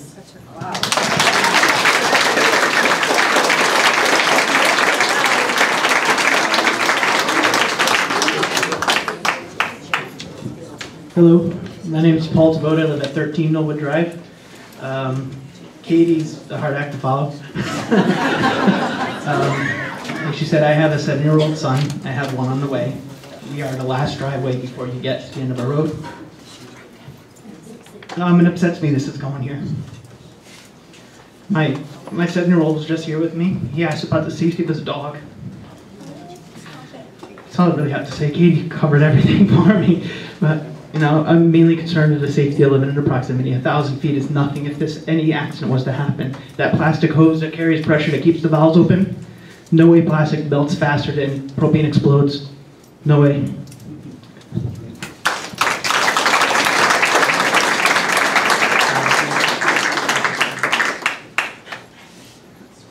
Is there anyone else speaking in opposition?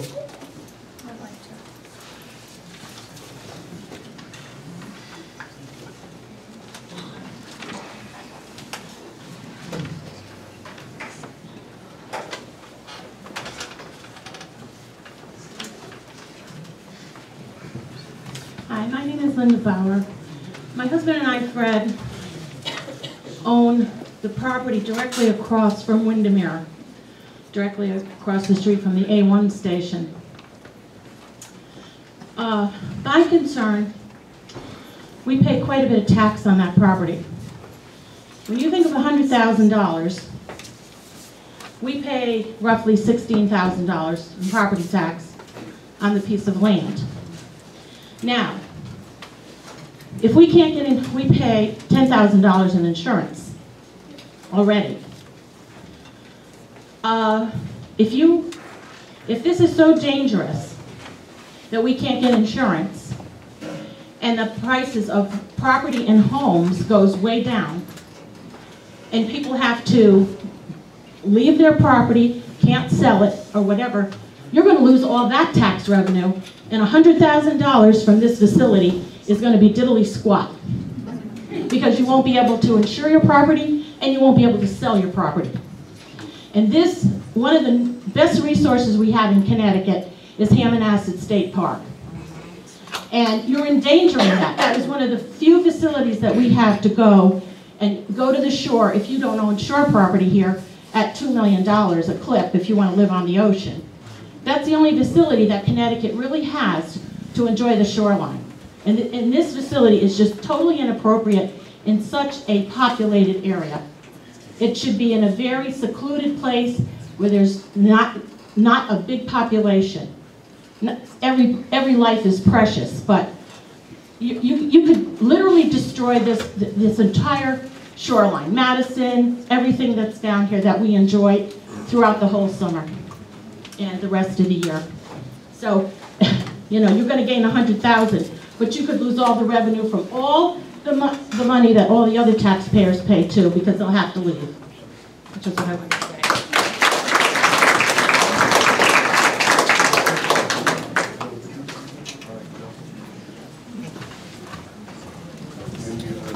Hi, my name is Ellen Lowe, and I live on Pratt Road. And just a couple of things. I hear the trains, I hear the noise. I don't know what the light pollution might be from this site. That has been a concern. I worked for 10 years to protect the river with Citizens for Clean Hammonasset and also for Stop Griswold Overdevelopment. So I'm not new to some of these potential threats to our area. One of the things that had happened with Unilever was that it was given carte blanche by the DEP. And my concern, I don't know what kind of regulations are for some facility like this, from the DEP, from other governing forces in the state, but I know what problems we had with Unilever dumping into Hayden's Creek, and I know the way they tried to solve it, and I know that those things were so difficult to change. And I feel as though the town really isn't operating necessarily in our best interests. It doesn't mean this board. It just means in general, too many things are coming up that we seem to have to fight.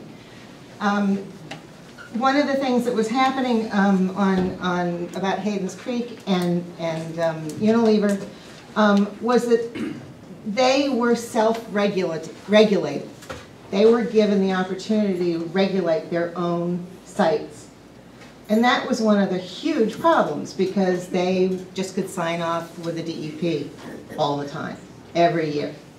And things were happening that dumping into our creek that still hasn't been cleaned up.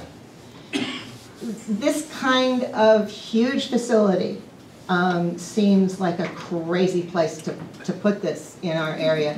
To say nothing of the fact that I've heard that there are going to be large new businesses being constructed along Route 1, which are already going to impact our traffic.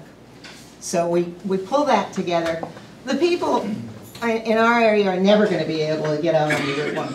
We're going to have to turn right before we go around to come all the way back around and go into Madison. So I know that's been spoken about before, but not about the new construction that may also be put on Route 1. Right across, perhaps right across the street, you have, I could go on and on. I'm not going to do it, but thank you very much.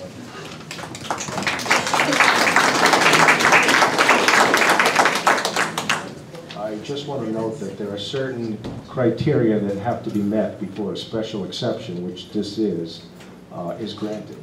And I think you will hear some of this criteria being discussed with the members of the commission when our turn comes. And depending on what those answers are, we will be swayed one way or the other. So be assured that this is not just done willy-nilly, or that we gauge the sentiment in the room and go with that, or we look at increases in the potential tax base and base it on that. There are certain strict criteria that we need to apply, and we'll make sure we do that. Okay? I'm Andrew Helander, own the property at 2627 Knollwood Drive. The business has been there for since 1973. So we're kind of used to the truck traffic from Bostitch and the trains coming through, but that's nowhere near the volume of trucks and stuff that would be going through with the gas facility. I mean, it's not the volume that's going through there now. I mean, those trucks, the big heavy trucks, really trash the end of the road. There's a small bridge going across the creek there. It's just a lot of traffic for that area, for that road. I mean, I know it's an industrial area. I mean, my business is down there. Used to industrial things going, big trucks, noisy trains, all that sort of stuff. But it just seems like a lot of things, not to mention the inherent danger of a propane facility of that size. That's kind of about all I have to say, but thank you.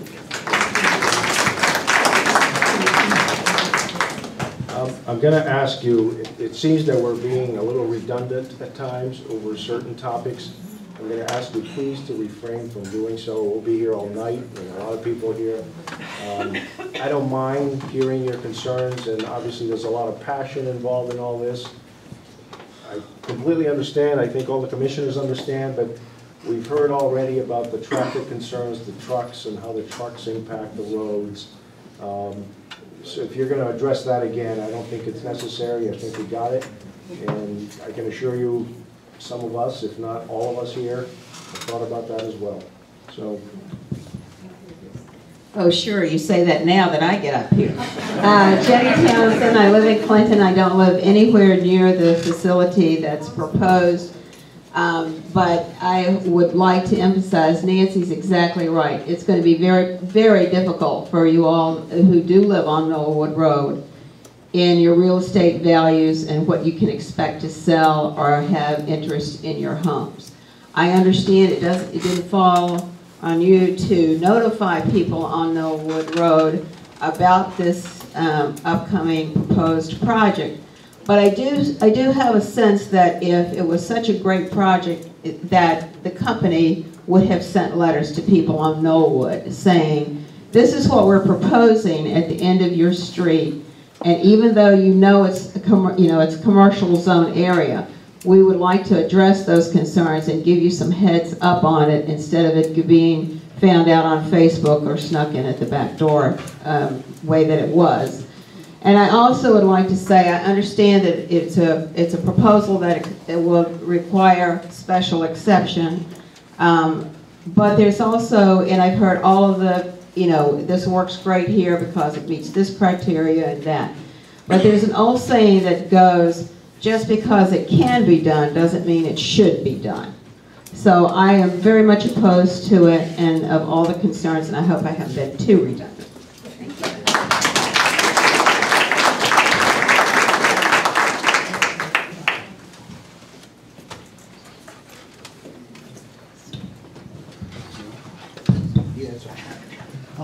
Fred Bauer, once again across the street from Gator Creek. My wife just spoke, but here's a concept. What happens if there's so much need for propane that suddenly there's way more than 20 trucks today? Or there's way more than 16 cars or whatever they're going to bring in, and then the trucks and the trains, and it just doubles and triples. So that those trucks are coming in and out of that street every 15 minutes in the wintertime. And you're hearing the railroad cars. They just give us a figure of about possibly 20 trucks in the wintertime a day. But, the need for gas, people stop using oil with the price of oil, more people switch to gas. That could easily double. It could easily triple. Those train cars could triple. It could be way dangerous. And that road, we know, that road coming out of there, the trucks have to swing practically over into the lane of McDonald's if it's a tractor trailer truck. Because I remember that being the case when Smedley was there. They always had to go way out into the road to make the turn. Somebody coming along doesn't realize the truck's there, smashes into one of those propane trucks right in front of McDonald's. It wouldn't be a nice scene. Thank you.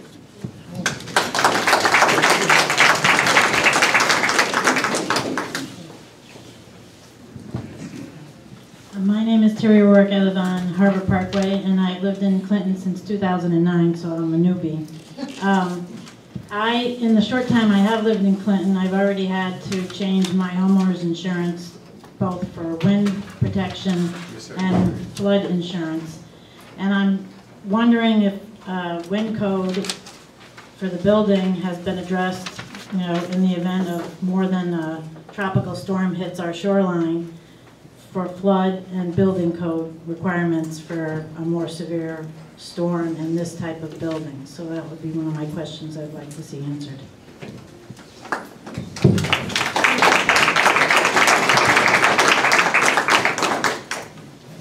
Anyone else speak against the application? Yes, sir. Did you sign it? Yes, he's already signed. Yes, it is. You were decoying. Just waiting my turn. Good evening, everyone, and commissioners. Thank you for letting me speak, and forgive my back if I face the electric. I have the privilege this evening. My name is Keith Ainsworth of Evans, Feldman, and Ainsworth, a law firm in New Haven. But I live just across the river in Madison, and I'm raising a family here in the shoreline as well. I have the privilege of representing a group of folks called the Hammonasset Environmental Trust. It's a combination of folks, your neighbors, some of whom are from Clinton, some of whom are from Madison. But we all live on the shoreline, and that artificial divide on the river is just a natural feature. When it comes to something like this that affects us all, we're neighbors. And like I said, I have the privilege of representing these folks who have banded together and put their own time, effort, and money into researching and presenting, let's say, a perspective that isn't someone who's on the payroll of the gas industry. And for the edification of the commission, one of the primary concerns here is safety. You've heard a lot about it, and people expressing concerns, but we brought here someone, Mr. Rob Lewandowski from Fuss & O'Neill, which is an environmental consulting firm here in Connecticut, and he's a fire safety expert. And what I'd like to do is have him address some of the things that you've had questions about or concerns that you've raised, and maybe we can contrast that with what you heard earlier. I'll put this in the back. Yes. Yeah, okay.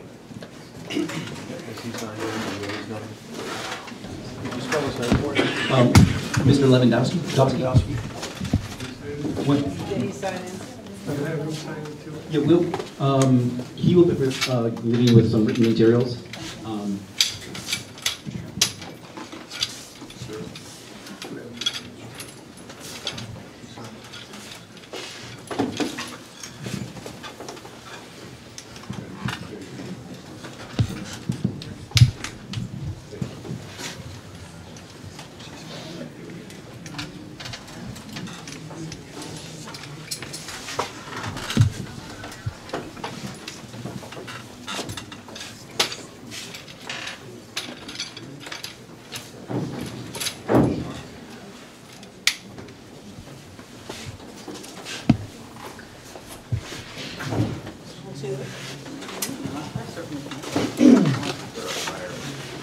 Can you all hear me? No. Okay. Mr. Lewandowski, while you proceed, would you mind sharing with us your expert qualifications so we can give them due weight? Good evening. My name is Robert Lewandowski. I'm a vice president with Fuss & O'Neill Consulting Engineers in Manchester. I've been in the fire service for over 30 years. I teach at the Connecticut Fire Academy. I teach, previously taught graduate studies at the University of New Haven in fire science, specifically in special hazards control. Trying to think if you need, I'm on the Capital Region Hazardous Materials Emergency Response Team. So when you have an emergency in my area of the woods, northern Connecticut, I'm on the team that you call. I'm a board certified safety professional. I'm a board certified industrial hygienist. And I teach around the United States and stuff like this. All right. So what I have is I have some information, and I think what's important to keep into perspective, I'm going to reference some information related to the design. I have not seen the design documents, and I actually don't know that they're not credible. I think they're probably very credible, and I think they follow the installation standard which they're supposed to follow. I have no doubt in that. What I think has been missing, and it's sort of been alluded to, and I'll go into two different aspects, is we haven't talked about the transportation hazards. We've talked about transportation and how it hits roads and all that other stuff, but we haven't talked about what's the potential of fire to the transport vehicle while it's coming into our town. The installation follows the code.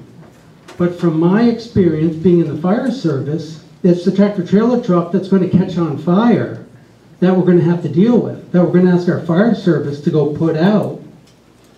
I actually, around the corner, met with one of the Clinton Fire Department guys at dinner at Subway. And I said, hey, so what do you guys have for special training? He said, oh, we're all firefighter 2. The information that I'm going to put into the board tonight will show that when we teach firefighter 2, the second level of fire training at the Connecticut Fire Academy, it's not on bulk propane storage. It's on the 20-pound propane cylinder that we have for our gas grill. So we're expecting people who are in our town to volunteer to go to this bulk storage facility.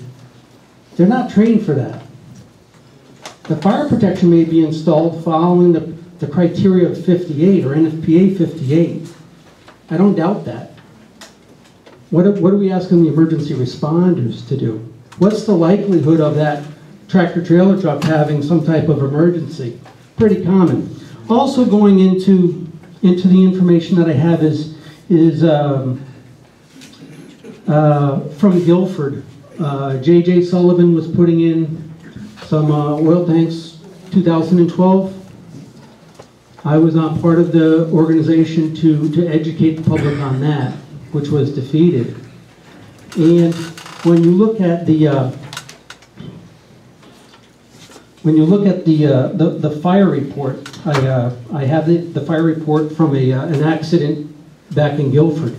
The trailer was not compromised. The trailer was intact. It was turned over and it was slightly damaged. They closed Amtrak and they closed the downtown for 18.5 hours. I can't ask, what part of town do we want to close for 18.5 hours? Does that affect your business? You bet it does. Does I-95, when the 2 tractor trailer trucks in East Lyme, northbound, southbound, what happened to the rearrangement of traffic and the pattern that had to go through Waterford, New London, East Lyme, up 161 through Montville, all of those types of considerations? You don't have those plan provisions in your town. You don't have an emergency plan that addresses that. I think that the fire marshal looked at the arrangement and it says that it complies with, from his criteria, 58, and it probably does. I think there's a lot more to the public safety aspect. What I added here that we also use for presentations in the town of Guilford and in Chester and in some other locations, and we've heard tonight, if we have a BLEVE. And again, a BLEVE is not easy to occur. It's something that actually takes a lot of energy to do. But if you have a BLEVE, I've given you 2 illustrations. The top illustration is only related to 1 rail car. I really don't think that there's a likelihood of all of these tanks, 540,000 gallons, BLEVing all at the same time. There are multiple tanks. And I think that's pretty important to keep it in perspective. You could have an incident with a tank or some type of transport vehicle or a rail car or something like that. The existing tank that's there, I believe, is also 30,000 gallons. Look at a rail car, it's around 30,000 gallons. What you see here is a levy impact of 30,000 gallons. And you can see how far that impact spreads out into the community. More important though, and might be hard to see, is the bottom. The bottom is a is a 311, what we use for transporting propane. That's the levee that you have to follow through your community. This is the levee that travels up Route 1, Main Street, goes up the Hammonasset Connector, goes down 95. That's the moving levee. Wherever you have a tractor trailer truck going, this follows. This is it. So you have to ask yourself, are we prepared, wherever that truck goes, are we prepared to address that emergency, wherever it is? And again, I don't know the routes. I haven't seen a traffic study, so I don't know how they plan to get all the vehicles here. But however they get here, well, you need to take this dispersion model and you need to put it with that truck. And that's pretty important.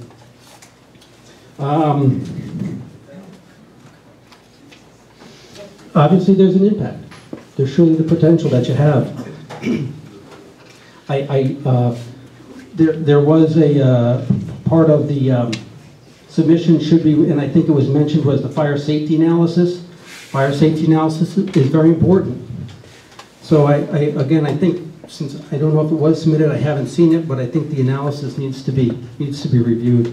So I think when you look really at the hazards that you have, going back to the rail car, in the special use criteria, 9.2.3, there's a provision is made that no undue hazard to traffic. And I don't have all the words written down, but yeah, no undue hazard to traffic should exist. And I think when you look at the transportation side, today, you don't have that hazard.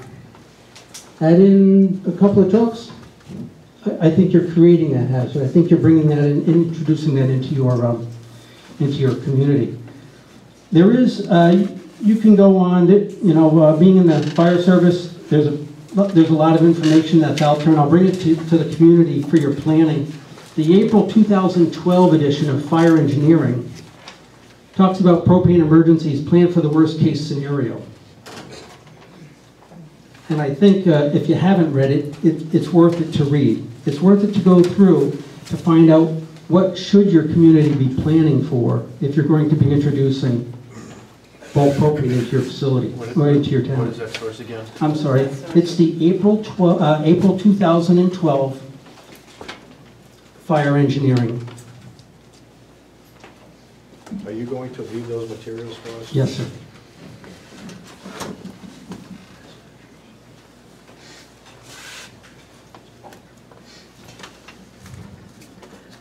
So some of the other closing comments that I have is it's unclear, actually, the total amount of propane that's being brought on site. I've heard 16 rail cars, maybe each 30,000 gallons. I don't know if they're all here at the same time. 12 fixed facilities, tanks. So it's not clear what the true volume of propane is here. And I think that's something that should also be clarified, whether it's 540,000 gallons of fixed, plus whatever's in the rail cars, plus whatever in tractor trailer trucks. It sounds like it's a different number. Again, I haven't seen what those plans are. Sounds like it's a lot. And then again, the water safety, again, there is an analysis that goes through in the fire safety analysis, goes through water supply. And again, I actually agree with the supply analysis. You'll have to, I'm pretty confident the existing plumbing probably isn't going to do it. So that's again, they have someone who's looking at that.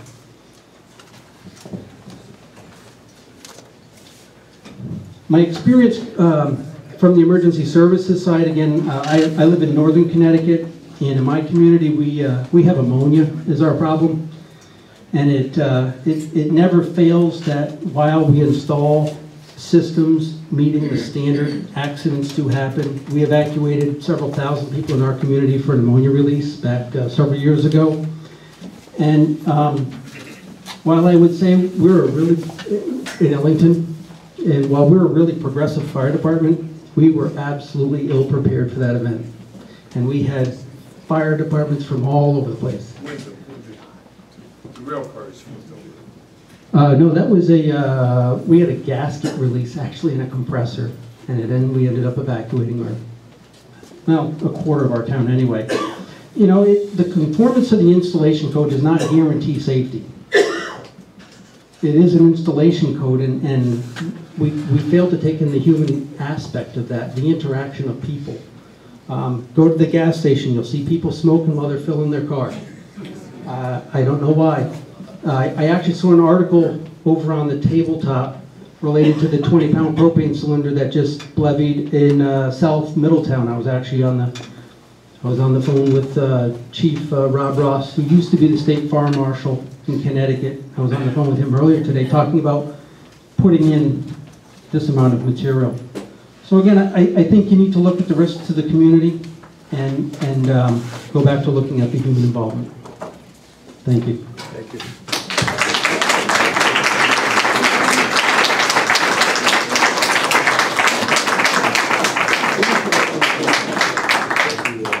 Excuse me, before he leaves, can he explain what a levy is, just to tell people what that is? Sure. BLEVE is the acronym for a boiling liquid expanding vapor explosion.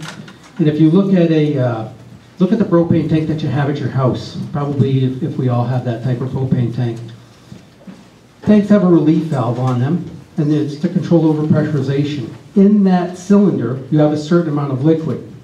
And when you open up the cylinder, when you open up the valve on the top, gas is released, which boils the liquid propane that's in your cylinder.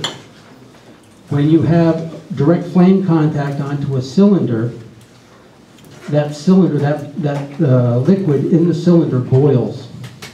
Boiling liquid, it expands, the relief valve opens, and when you have a compromised cylinder, typically through direct flame contact, that cylinder, if the relief valve can't control the amount of liberating gas, then you get a vapor explosion.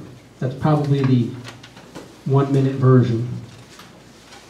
You might want to ask, it's probably a good way to explain it. Does that make sense? Okay.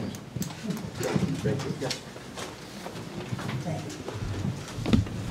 Does anyone else want to, you want to that? Yeah, I do have some comments that address the application directly. He was not the only speaker. Okay. You want to give us the legal component? Is that what you want to do? Yes.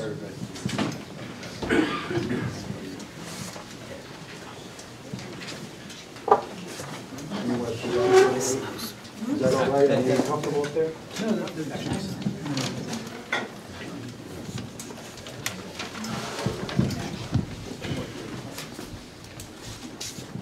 Thank you, Mr. Chairman, for indulging me one more time.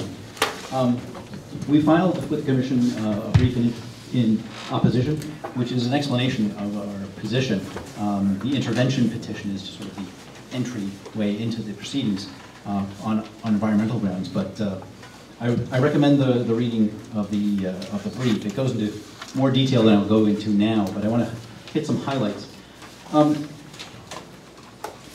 I've been an environmental attorney for 24 years in Connecticut, and I've been doing land use for the same period of time. Oh, thought I was hitting. Right, I'm not used to the microphone.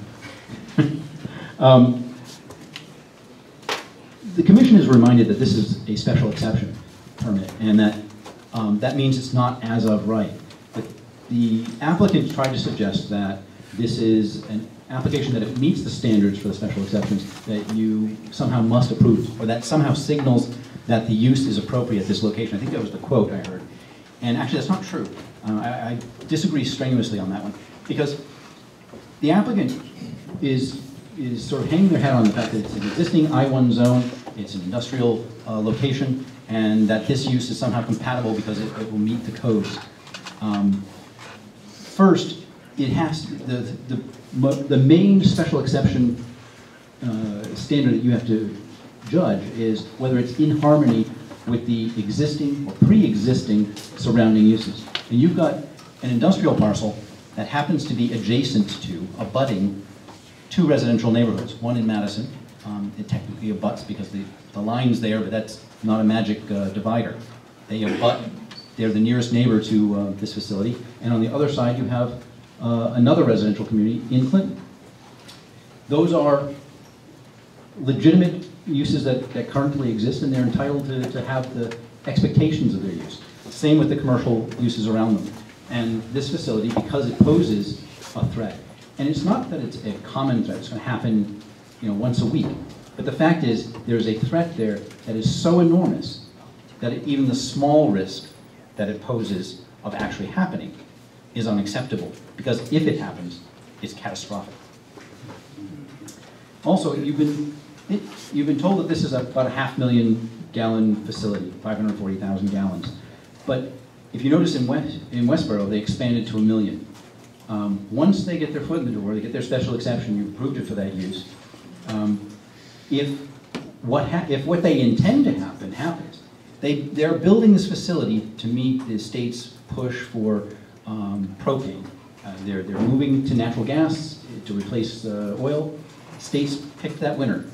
But the fact is, if they put this facility in to be a regional facility, there's a very good likelihood that people are going to be tapping into that.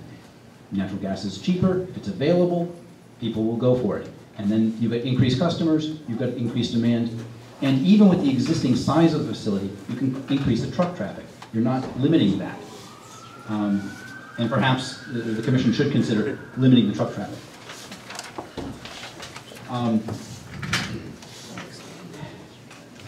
The applicant says that they'll comply with EPA, DOT, whatever federal and state regulations exist.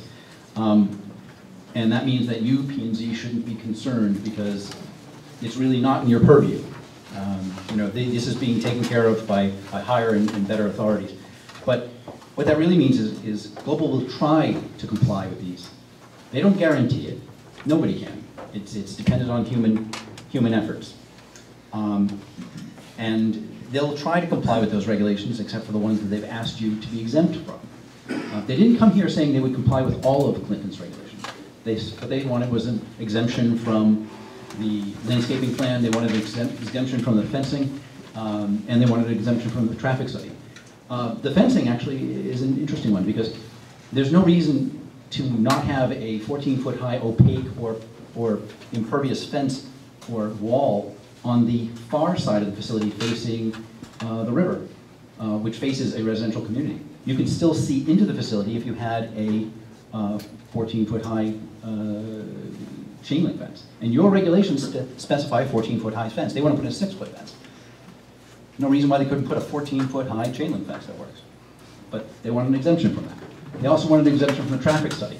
The traffic study, in terms of 20 trucks, I don't know what the traffic impact, certainly not from a volume standpoint is, but certainly from an explosion hazard or a crash hazard, nobody's analyzed that. Nobody's telling you where these trucks are going. A traffic study would do that. No one's telling you whether they're going to go right or left. Nobody's going to tell you what roads they're going to travel on. I suspect that's because if these folks knew, they'd be more concerned because they'd know that it would be going near them. Even if Global's compliance efforts work with regard to the NFPA, they can't control the fact that someone who might be drunk, someone who might be careless, someone who's texting on their phone, someone who's doing whatever, crashes into one of these vehicles carrying this. That's an explosion hazard. And as Mr. Lewandowski pointed out, you're introducing that hazard. Yes, there may be propane delivery trucks coming in now, but it's a very limited number. By introducing this facility, which is going to service a much larger area, and nobody's told you how large that area is, but a much larger number of trucks that wouldn't have been here are going to come in and be here loaded with gas. The special exception requires also the application be in harmony with surrounding uses. Context matters. You've got, the Bostitch site is surrounded by marshes. If you look at their maps, they don't show you the whole site. They actually don't show you the surrounding uses. They really truncate it on their diagrams. They show you just the area where the tanks are. What they don't show you is the really close proximity, and I think there have been some submissions of maps that show you the close proximity of residential communities.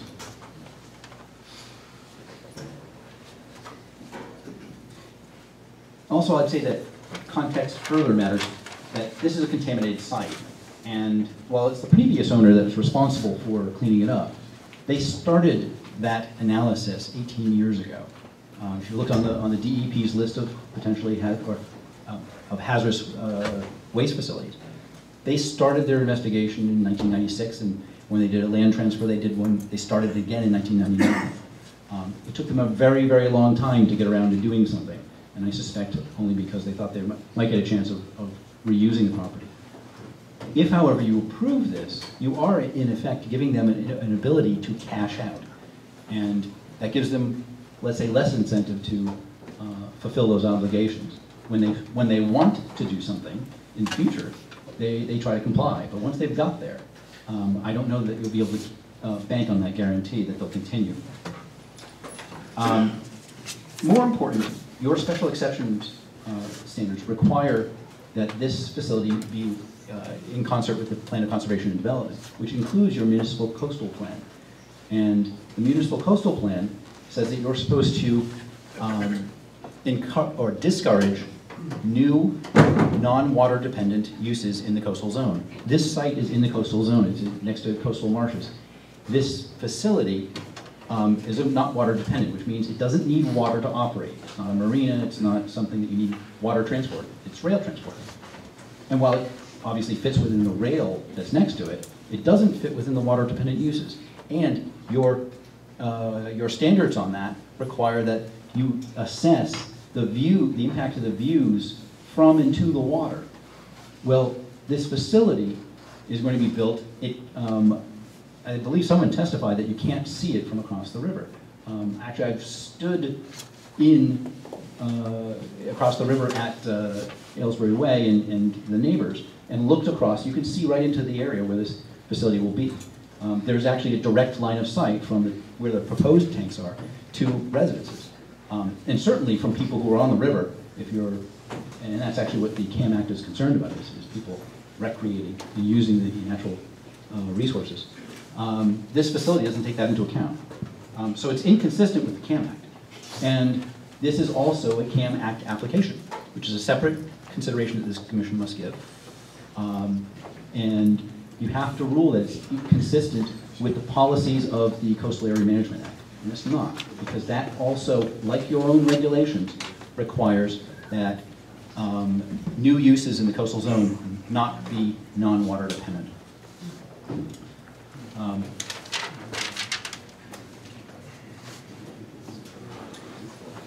The applicant has also said that they're not going to put in a 50-foot vegetative buffer like your zoning regulation 10.3.7, 37.2 requires.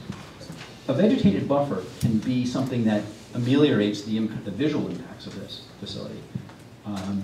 And it's something that ought to be considered.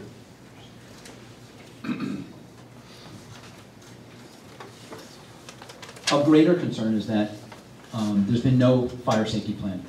And the applicant has said, well, we only have to comply with the 1995 version of the, or 1996 version of the NFPA 58. There's a 2014 version.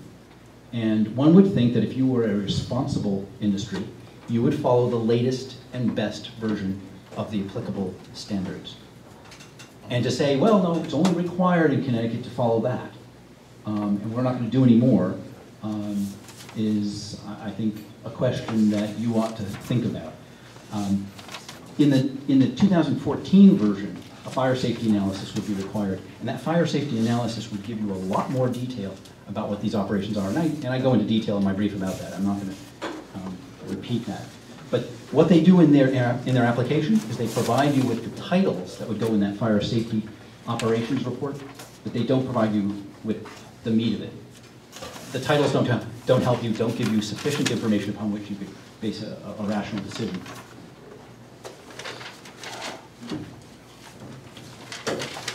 And I'm going to just hit a couple of items I wrote down during some of the testimony, and I'll be done. I appreciate the indulgence.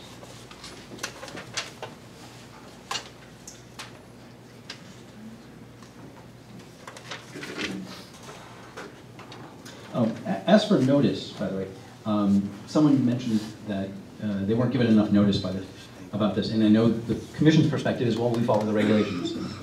We'll concede that perhaps you did. But there's no restriction on anybody in the fire department, the selectman's office, any other part of town government, economic development. There's no other restriction on anyone else who wasn't able to, who was restricted in any way from notifying the public in a greater way. Obviously, people are concerned. Well, you appreciate that we are limited by what we do, lest we create the impression of prejudice. Absolutely. It would not be appropriate for this commission to go further than what you did. Thank you. Assuming that you complied with all of the notice requirements in the regulations.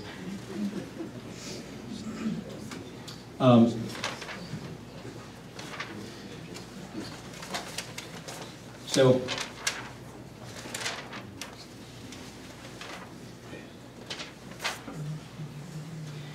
I guess to conclude, this is not an appropriate use for this location. If this industrial zone were located somewhere remotely, if it were in a place where it was away from adjoining residential uses, you could do this facility and all it would threaten is trees and perhaps some animals. But you've got a facility that is hemmed in. It's maybe 37 acres, but the borders of this property and this facility itself, where these tanks are going, is only hundreds of feet from homes. And so they are within, and they can't move. They've been there, they had the expectation that they would have in a residential zone, that maybe there would be an industrial facility here, but I don't think anyone expected that a commission, that their own neighbors would approve something that would put them in direct line of harm. I can sympathize that Clinton wants to replace Stanley Bostitch in its underutilized site. Towns always want to, increase their revenue. I was first selectman in the town of Haddam, and I know the challenges that towns face to reduce taxes. But it's precisely in times like these when you can be tempted to approve something that you wouldn't do if times were different. My clients ask you to deny this use as not in harmony with the pre-existing neighboring residential uses. Thank you.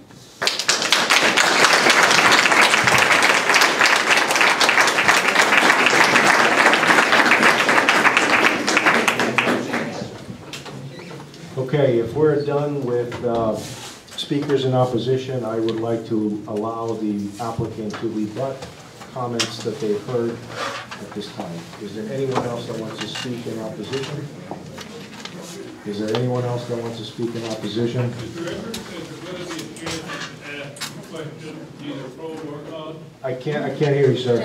Is there going to be a chance to ask a question? Yes, you can make a general comment. Either pro or con. So anyone that wants to make, once I'm done asking whether there's anybody in opposition. For the third time, is there anyone here that wants to speak in opposition of this application? That hasn't spoken. All right, now, general comments. Anybody wants to make general comments, neither for or against? I think you care back here. You're going to Actually, we can't hear you, sir. Can you come up?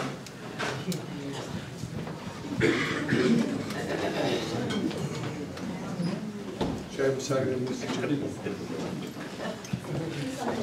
You please sign this, sir? Wait, sign it first, okay.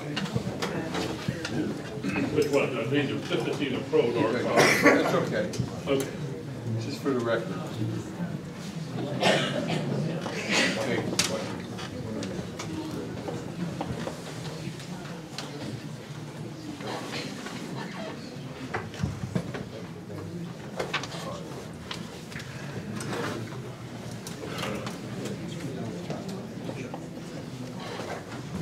It's just a question, and neither pro nor con.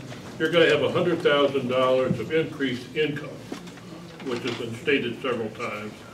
What is the gross? Because that's the gross. But you're also going to have some expenses, maybe some insurance, maybe some loss of property value, certainly road expense. Could you publish a little estimate of the increased expense over to have this plant or this gas facility there against the 100,000? Because you're not going to net 100,000. Thank you. Anyone else with general comments or questions? Yes, I do.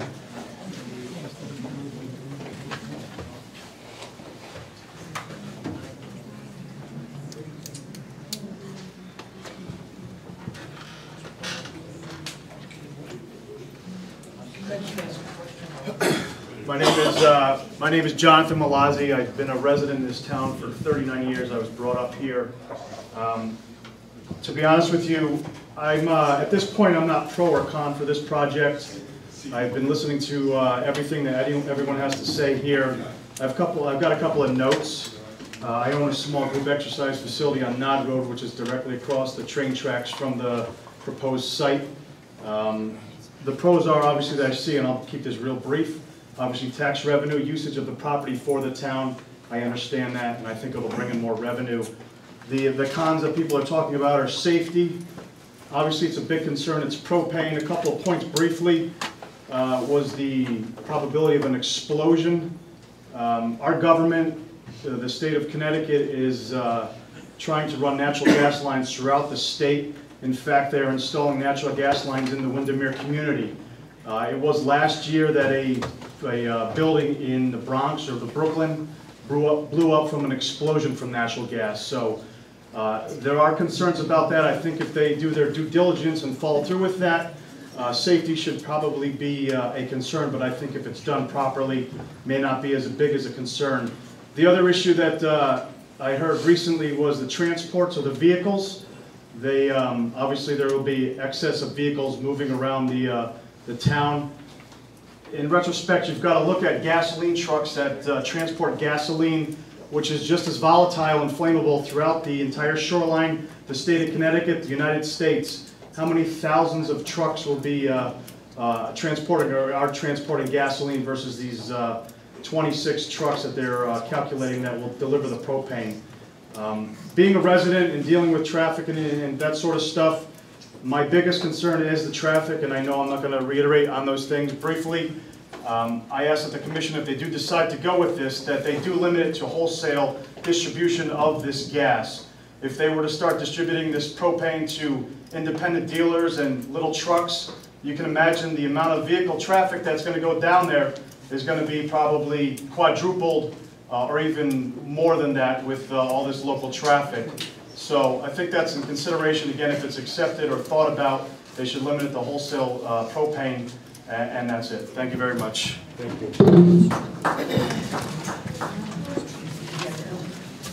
Did you already speak? I have a question. Okay. You said neither pro nor con. So while I was against, I do have a question. Point of information is whether there are any plans to widen the road, given the fact that in the current conditions, when there is industrial traffic, I am unable to pass without moving to the side of the road for the trucks to clear the trees that are on the side of the road, as well as the widening, the width of the road.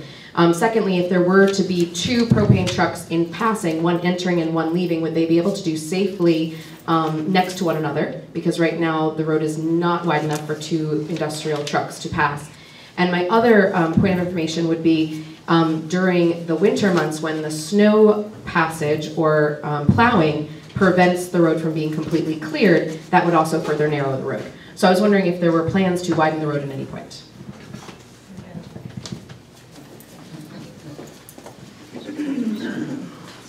I see someone else coming down the aisle. Can I just say something? Say or ask a question? Oh, maybe ask a question, but I like to ask a question. All night, we have been listening to all kinds of concerns, questions, and I would like to know if the company that's trying to take over this property will address all of the questions that we have here tonight.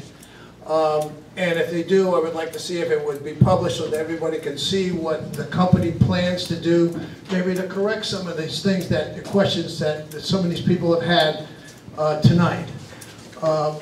People are putting the questions before you, and I know the company can't probably answer them all right tonight, but I would like to know if the company would counteract and put out something about all the concerns that the people have in Madison as well as Clinton. can assure you that as soon as we're done with these questions, they can begin to answer the questions, not only questions you posed as an audience, pro and con, but also the questions that the commissioners are probably waiting with bated breath to ask. Since we're going to make the decision. Okay, anyone else?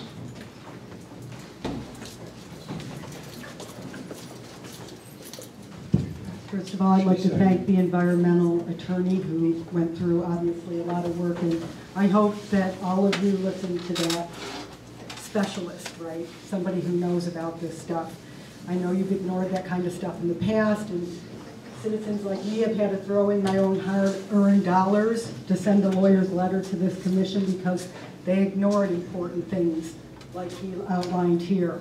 There's a legal process for this also, but I think it's important if you live near or concerned about legalities that, you know, there's ways to go over what this commission decides. I hope the commission decides in the what is in the best interest of all of the residents of this town. And I would ask also that the commission remember that you're going to be laying this down in an area where there's other proposed development.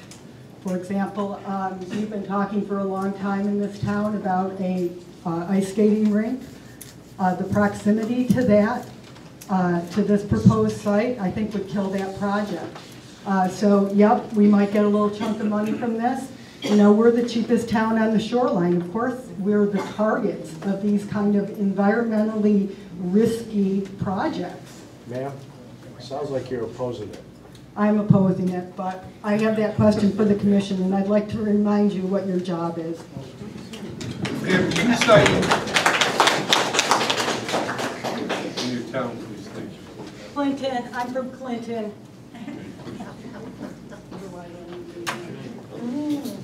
Okay. Any more?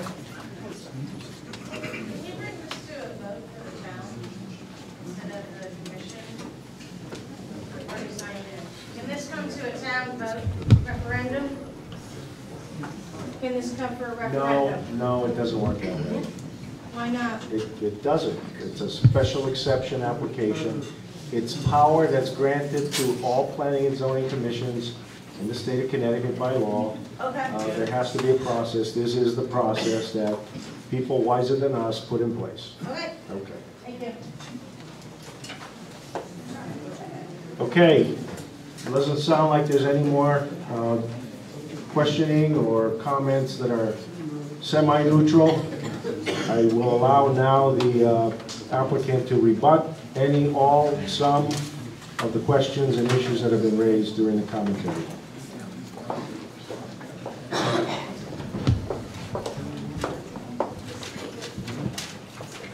Mr. Chairman and members of the commission and the audience, we would like to do as the gentleman just suggested, and since this hearing is going to be continued, we would like to answer all the questions that have been raised and answer them in writing, and we will submit that to the commission, and then anyone who would like to come in and see it may certainly come in and review the answers, and I'm sure we'll be discussing them at the next meeting. There have been a lot of things raised, and for us to try and start answering all those questions tonight is going to be scrambled and disorganized, and we can do a better job than that with a little time to prepare a response. But I think Mr. Remley would like to respond to just a couple of things that came up this evening. Just one in particular, the comment that we did not do a fire safety analysis and that this is being built in conformance with 1995 NFPA standards. That is factually incorrect. The fire safety analysis was completed. It's been submitted both to the town of Clinton and the town of Madison and the respective fire chiefs, and it's being built in conformity with both the 95 and 2014 standards. So I just would like to clarify that.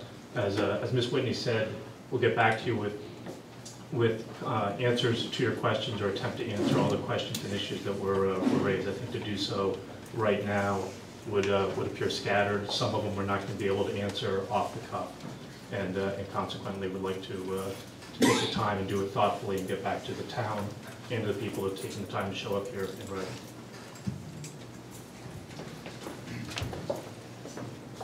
Does that conclude your rebuttal? Sorry, one more thing.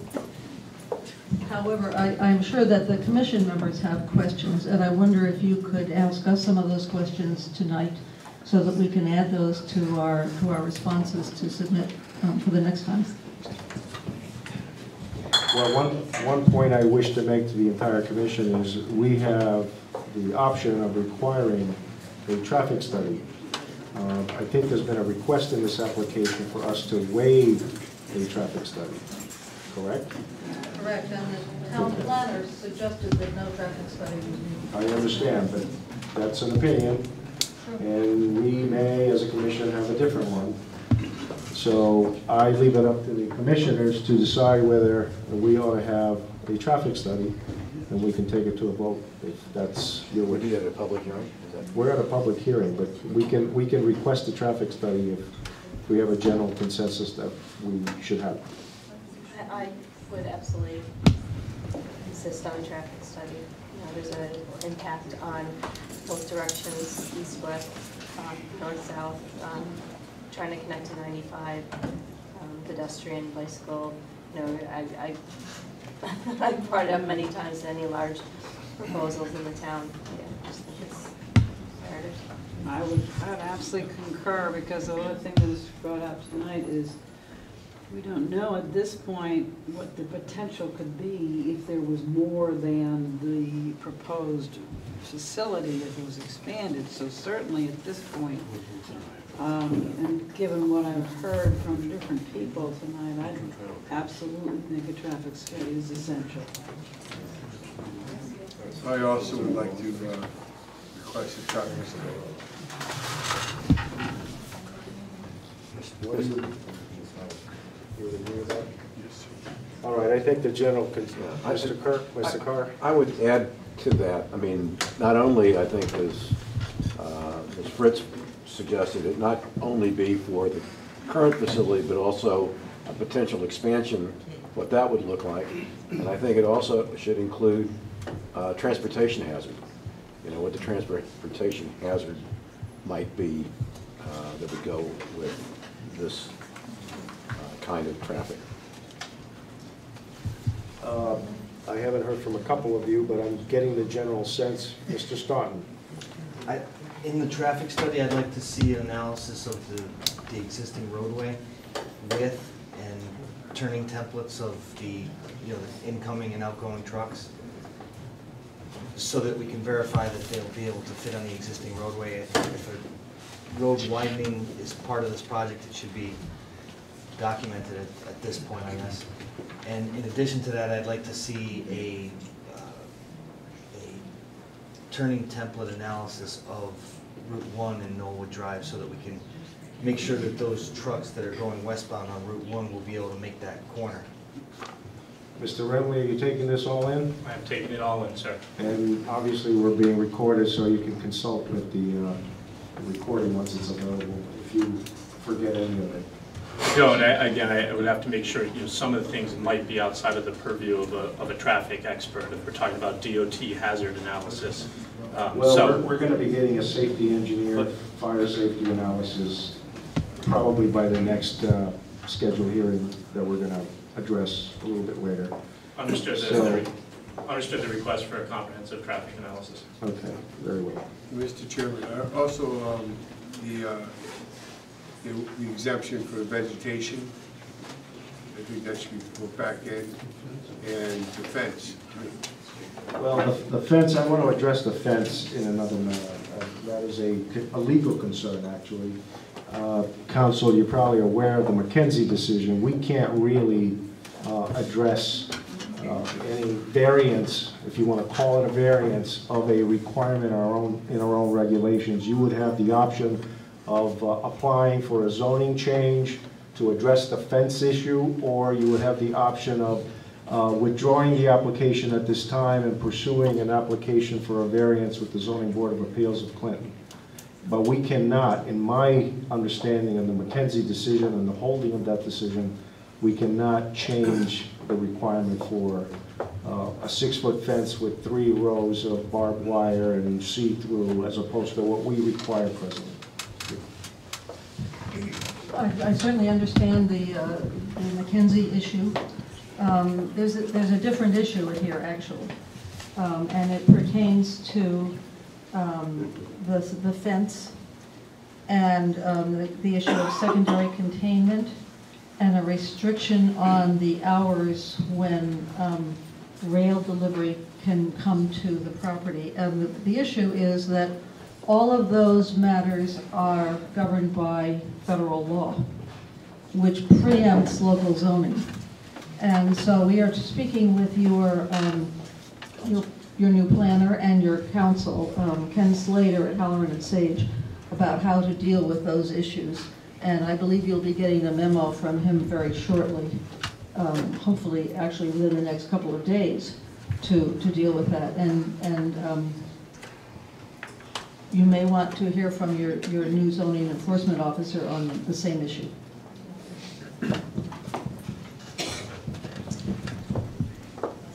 Commissioners, it's open to all of us. I have a sort of two-part question regarding when the trains are actually delivered to the site. It's not included in the current plan with the times, you know, the times of operation. So it sounds as though we're going to get further clarification on the rail times and what the parameters are there. When the trains deliver the propane and it's sitting along the facility, what type of mechanisms are in place? You talked a lot about the valves on site. What type of mechanisms are in place to regulate safety when they're in that location? They're not technically, they're technically on site, but I just want to further clarification. Just sitting there, you mean? Yeah. So they're waiting before they're unloaded, and because they may have shown up at a time that is not within the working hours, is that the question? Does anybody care to answer that at the present from the applicant? Whose property would those idle trains be on? Their property or the town or somebody else's? Amtrak. Sir? Amtrak. Amtrak ought to be involved. Those trains would be on our property. There's a rail spur that comes off onto our property, and they would be on our property. But that issue of when the delivery will be made to the site by rail is one of those things that is preempted by federal law. You have a regulation that says, I can't quote it exactly, but basically it says you can't transport product onto the site except between 7 a.m. and 8 p.m. And the delivery by rail is preempted by federal law. And there's a lot of, actually, I mean, I don't want to get into a legal argument because you'll be hearing from your attorney about this, but it is covered by federal law and can't be limited by local regulation. So, and Global won't control that either. Amtrak will be controlling when the trains can actually come to the property. What you're saying is someone's got to be there 24 hours a day. Sir, you know, everybody's been great, and I commend everyone for their courtesy and the way we carried this hearing all night. I don't want it to become a back and forth shouting match, and let's just keep it courteous. We've done very well so far. I think we can all appreciate your concerns, and obviously they're being raised by the commissioners, and really it is our turn to ask questions. Mr. Carr. I would like to know a bit more about security. We heard a little bit about cameras. I'd like to know a little bit about potential sabotage. I mean, it's one thing when there's an accident from somebody that's careless. It's another thing when somebody decides they want to target a facility like this. And so I'd like to know a little bit about how that's mitigated. I'd like to know if it's only between your hours of 7 to 8 and what your security is after the hour of 8 o'clock. Is there any security provided after that time? Do you have any employees that are on site 24 hours? That's a question I would have. I think the answer on the rail sides, if rail shipments are expected, there'll be someone on the closed facilities who will not be taking truck traffic in to receive the rail delivery. Otherwise, the facility will be locked in with security cameras, including the security fencing around the outside of it. So it'll be a fenced, closed perimeter, propane tanks are fenced, there are security cameras in place, and it'll be a locked facility. If there's propane cars expected, there'll be a man there to take those, or employee, I should say. But in the event of a safety breach, let's call it, you are depending, it sounds like, on the Clinton Police Department. Correct, not dissimilar than other facilities in town that aren't open 24 hours a day. And I would note the town's own regs require us to be only open from 7 a.m. to 8 p.m. Who's monitoring that? You've got the video. Who's monitoring it in those lockup hours? There's an off-site monitoring company that, no different than an alarm company, off-site monitoring company that would be engaged to do that. So, and I can provide you more details on that, sir. That's. Anyone else with questions on the commission? Mark? Yeah, a couple things. By the NFPA 58, is there a requirement for a monitoring system that when it does a potential leak that it does detect and it goes back to somewhere? Second thing is, you mentioned the trucks. The trucks are going to be 40-foot long or typical transportation trucks with, or is it multiple sizes of trucks coming in? No, the trucks entering the facility would be the standard propane fuel trucks that you see on the roads now, placarded trucks governed by DOT and Federal Motor Carrier Safety Administration standards regarding their movement about the roads. On the NFPA side, I'd like to hand it over to Nick. He had a question just regarding NFPA standards regarding the smell of propane. Is there a monitor system that gets part of the installation that if a gas or a propane smell or detection comes out, that it goes back to somewhere? It's possible to install a monitoring system that goes back to the same central alarm company that the closed circuit TVs that can monitor any odor. It sets it at a medium level so that it's possible to put in addition. We're going to have a fire monitoring system there. So you don't have that? That's not part of it at this time? At this time, we haven't designed it. So, but it's not. But then, with respect, we haven't designed any of the piping, any of that part yet, because there's no sense doing that part if we don't do this part. He's asking, does the NFPA require it? No, they do not require it. Could we? No. One thing that somebody did bring up is a good question. What happens when a power outage does occur and there's no backup generator or anything that good? What does the system do? Nothing. You can't open the valves if you don't have power to open the valves. Is that because the compressors are not working? That's because the compressors are not working. We can't, as a commission, require you by our town ordinance to monitor the smell of the gas to set off the alarms. Sure. Well, we can impose conditions if the application were to be approved. Right, sir. So all of these things are possibilities if we were to approve the application. Correct. We're in the investigatory stage at this point. I understand. Okay, one concern I have, I'm going to ask a question. It doesn't seem to have been addressed adequately, or at all, I should say. We also have a section 9 for special exceptions. It's general conditions. And one in particular, 9.2.1, states that the location, type, character, and size of the use of any building or other structure in connection therewith shall be in harmony with and conform to the appropriate and orderly development and use of adjacent property or impair the value thereof. Impair the value thereof. Do you have a credible argument that having this facility here will not impair the property values of its neighbors, particularly the residential, but also the commercial components? That's a question I would like answered, that it would not impair.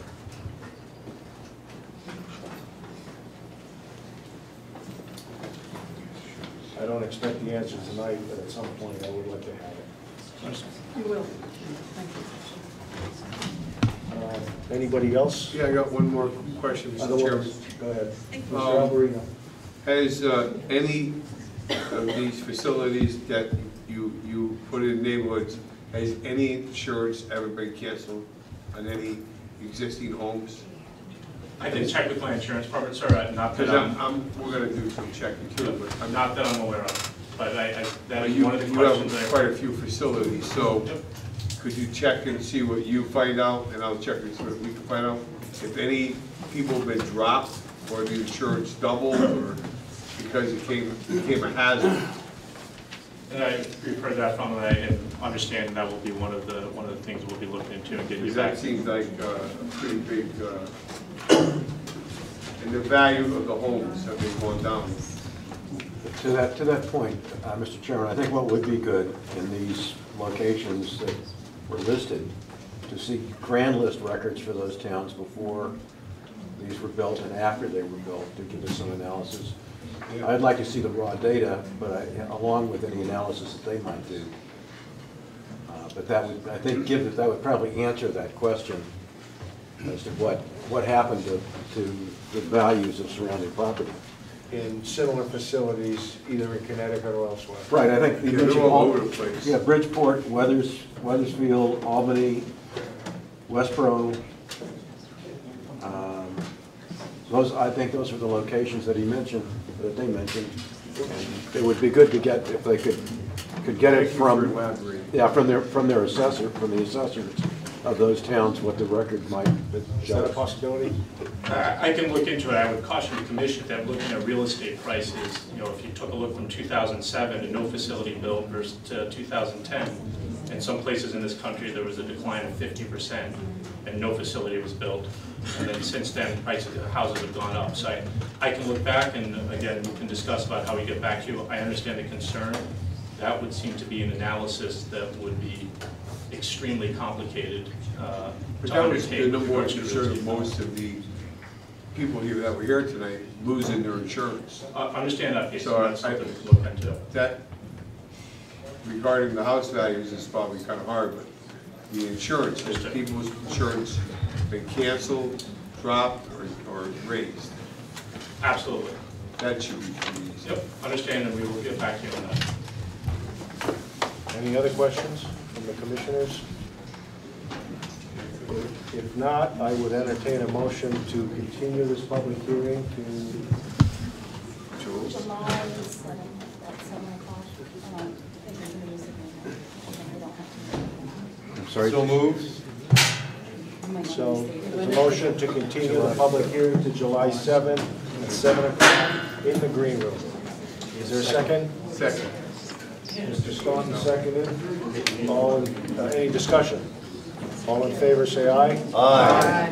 Opposed? Abstaining? Okay, this hearing has been continued to July 7th, gentlemen. Lady? I am going to allow a few minutes for the room to clear, and we'll pick up on our last time. Thank you very much for being so courteous.